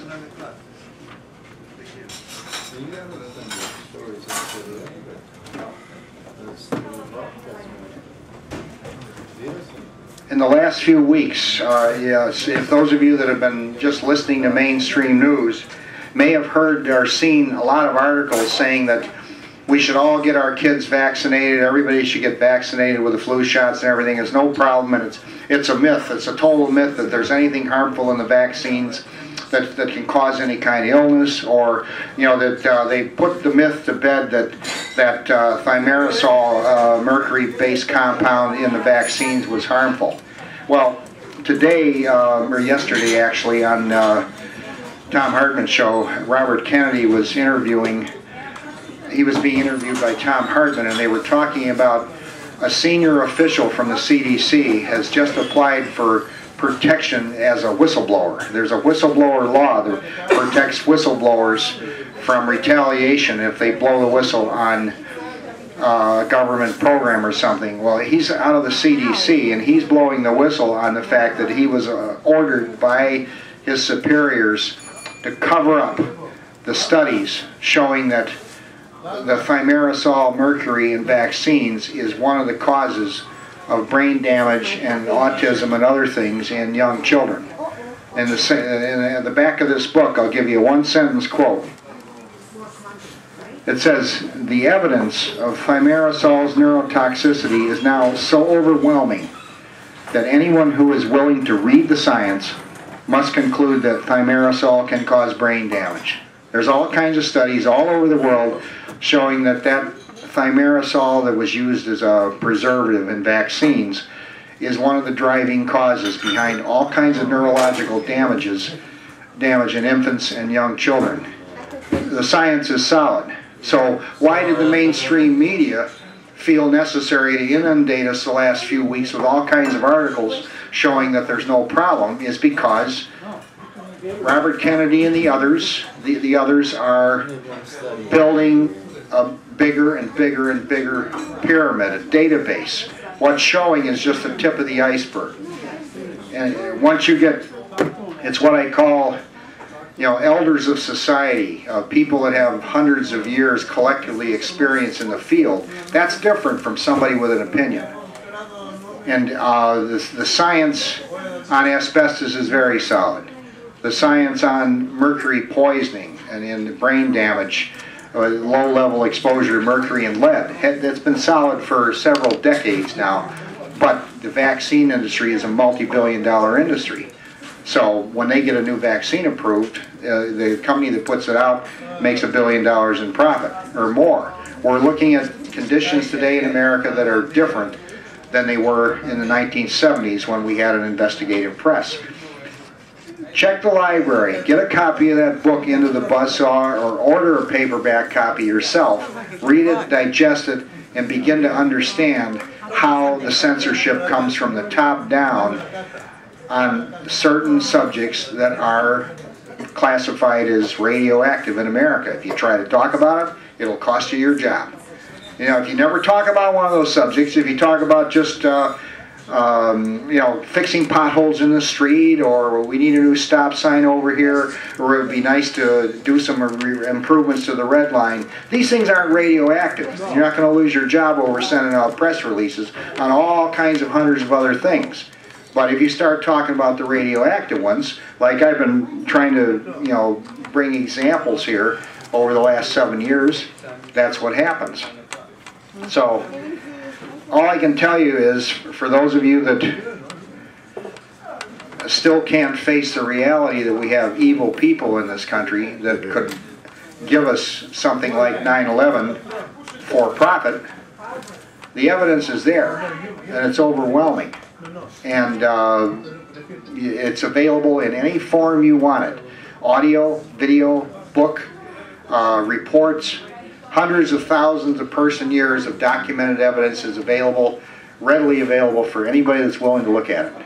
Now, you had a quick question? Yeah, no, I was just going to say, yeah, that guy who used to work for Newsweek, I think he reported that Colin Powell was involved in covering up the My Lai massacre, and now he doesn't work for Newsweek anymore. Ellen has just made a point. Some guy that worked for Newsweek pointed out that Colin Powell was involved in the cover-up of the My Lai massacre. Colin Powell wasn't just involved recently in promoting the Gulf War myth and everything else. He's been involved in military cover-ups for his whole career. And it's the same, that's the point I made today. The people that assassinated Kennedy and pushed our country in a different direction, a lot of those same people have been in the Reagan-Bush administration, and some are even in the Obama administration now, shaping and molding the direction the country is going in. As Ted has pointed out many times, you know, we need a new democratic revolution, a revolution of democratic thought, a different way of doing business. And you know, one of the things that Tom Hartman talks about all the time is that we're in our 35th year now. We're heading into our 35th year of Reaganomics. We are living in the greatest failure of a governing ideology in the history of the human race. The idea that you can shovel money to billionaires in unregulated capitalism, and that it will benefit all people in the country. Our middle class is being eliminated and devastated by this. And so the first step is helping your friends and neighbors learn what's going on. Okay, I have a question. One last question. Okay, so I would like to know your opinion about, I hear sometimes like Russian-Ukrainian show, medical holistic, you know, show, and it's exactly, they talked about what you talked about, controversial about vaccination. So what do you think, it's really mercury in the any vaccination, like against like measles and even cold? To answer her question, she said, what about a vaccine? The controversy, we've been misled by the media thinking that the people, there's, you know, two groups, people that promote vaccination and people that are anti-vaccine.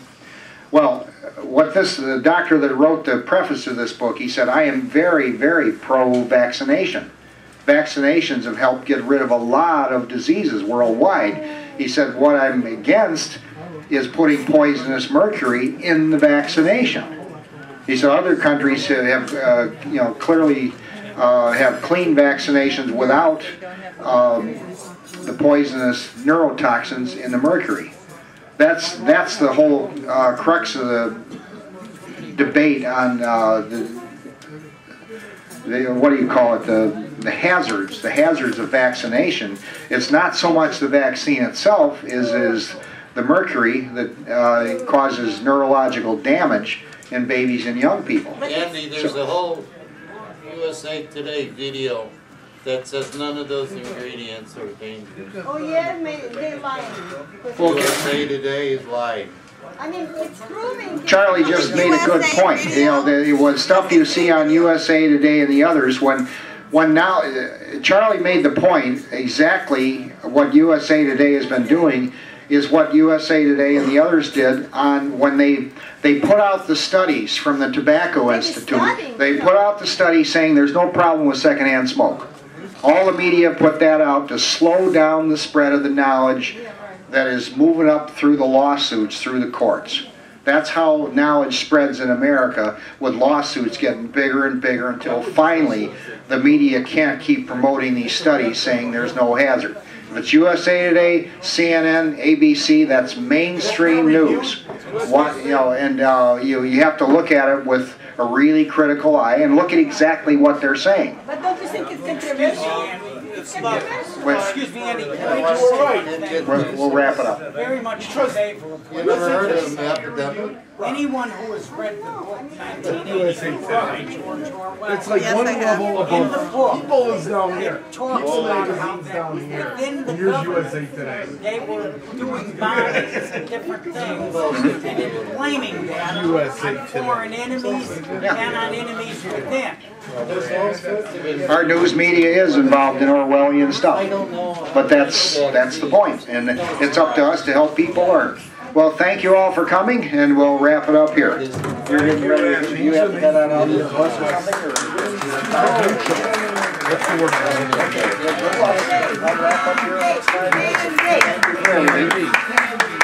Anybody wants any information or a card or anything with the websites on it, come see me afterwards.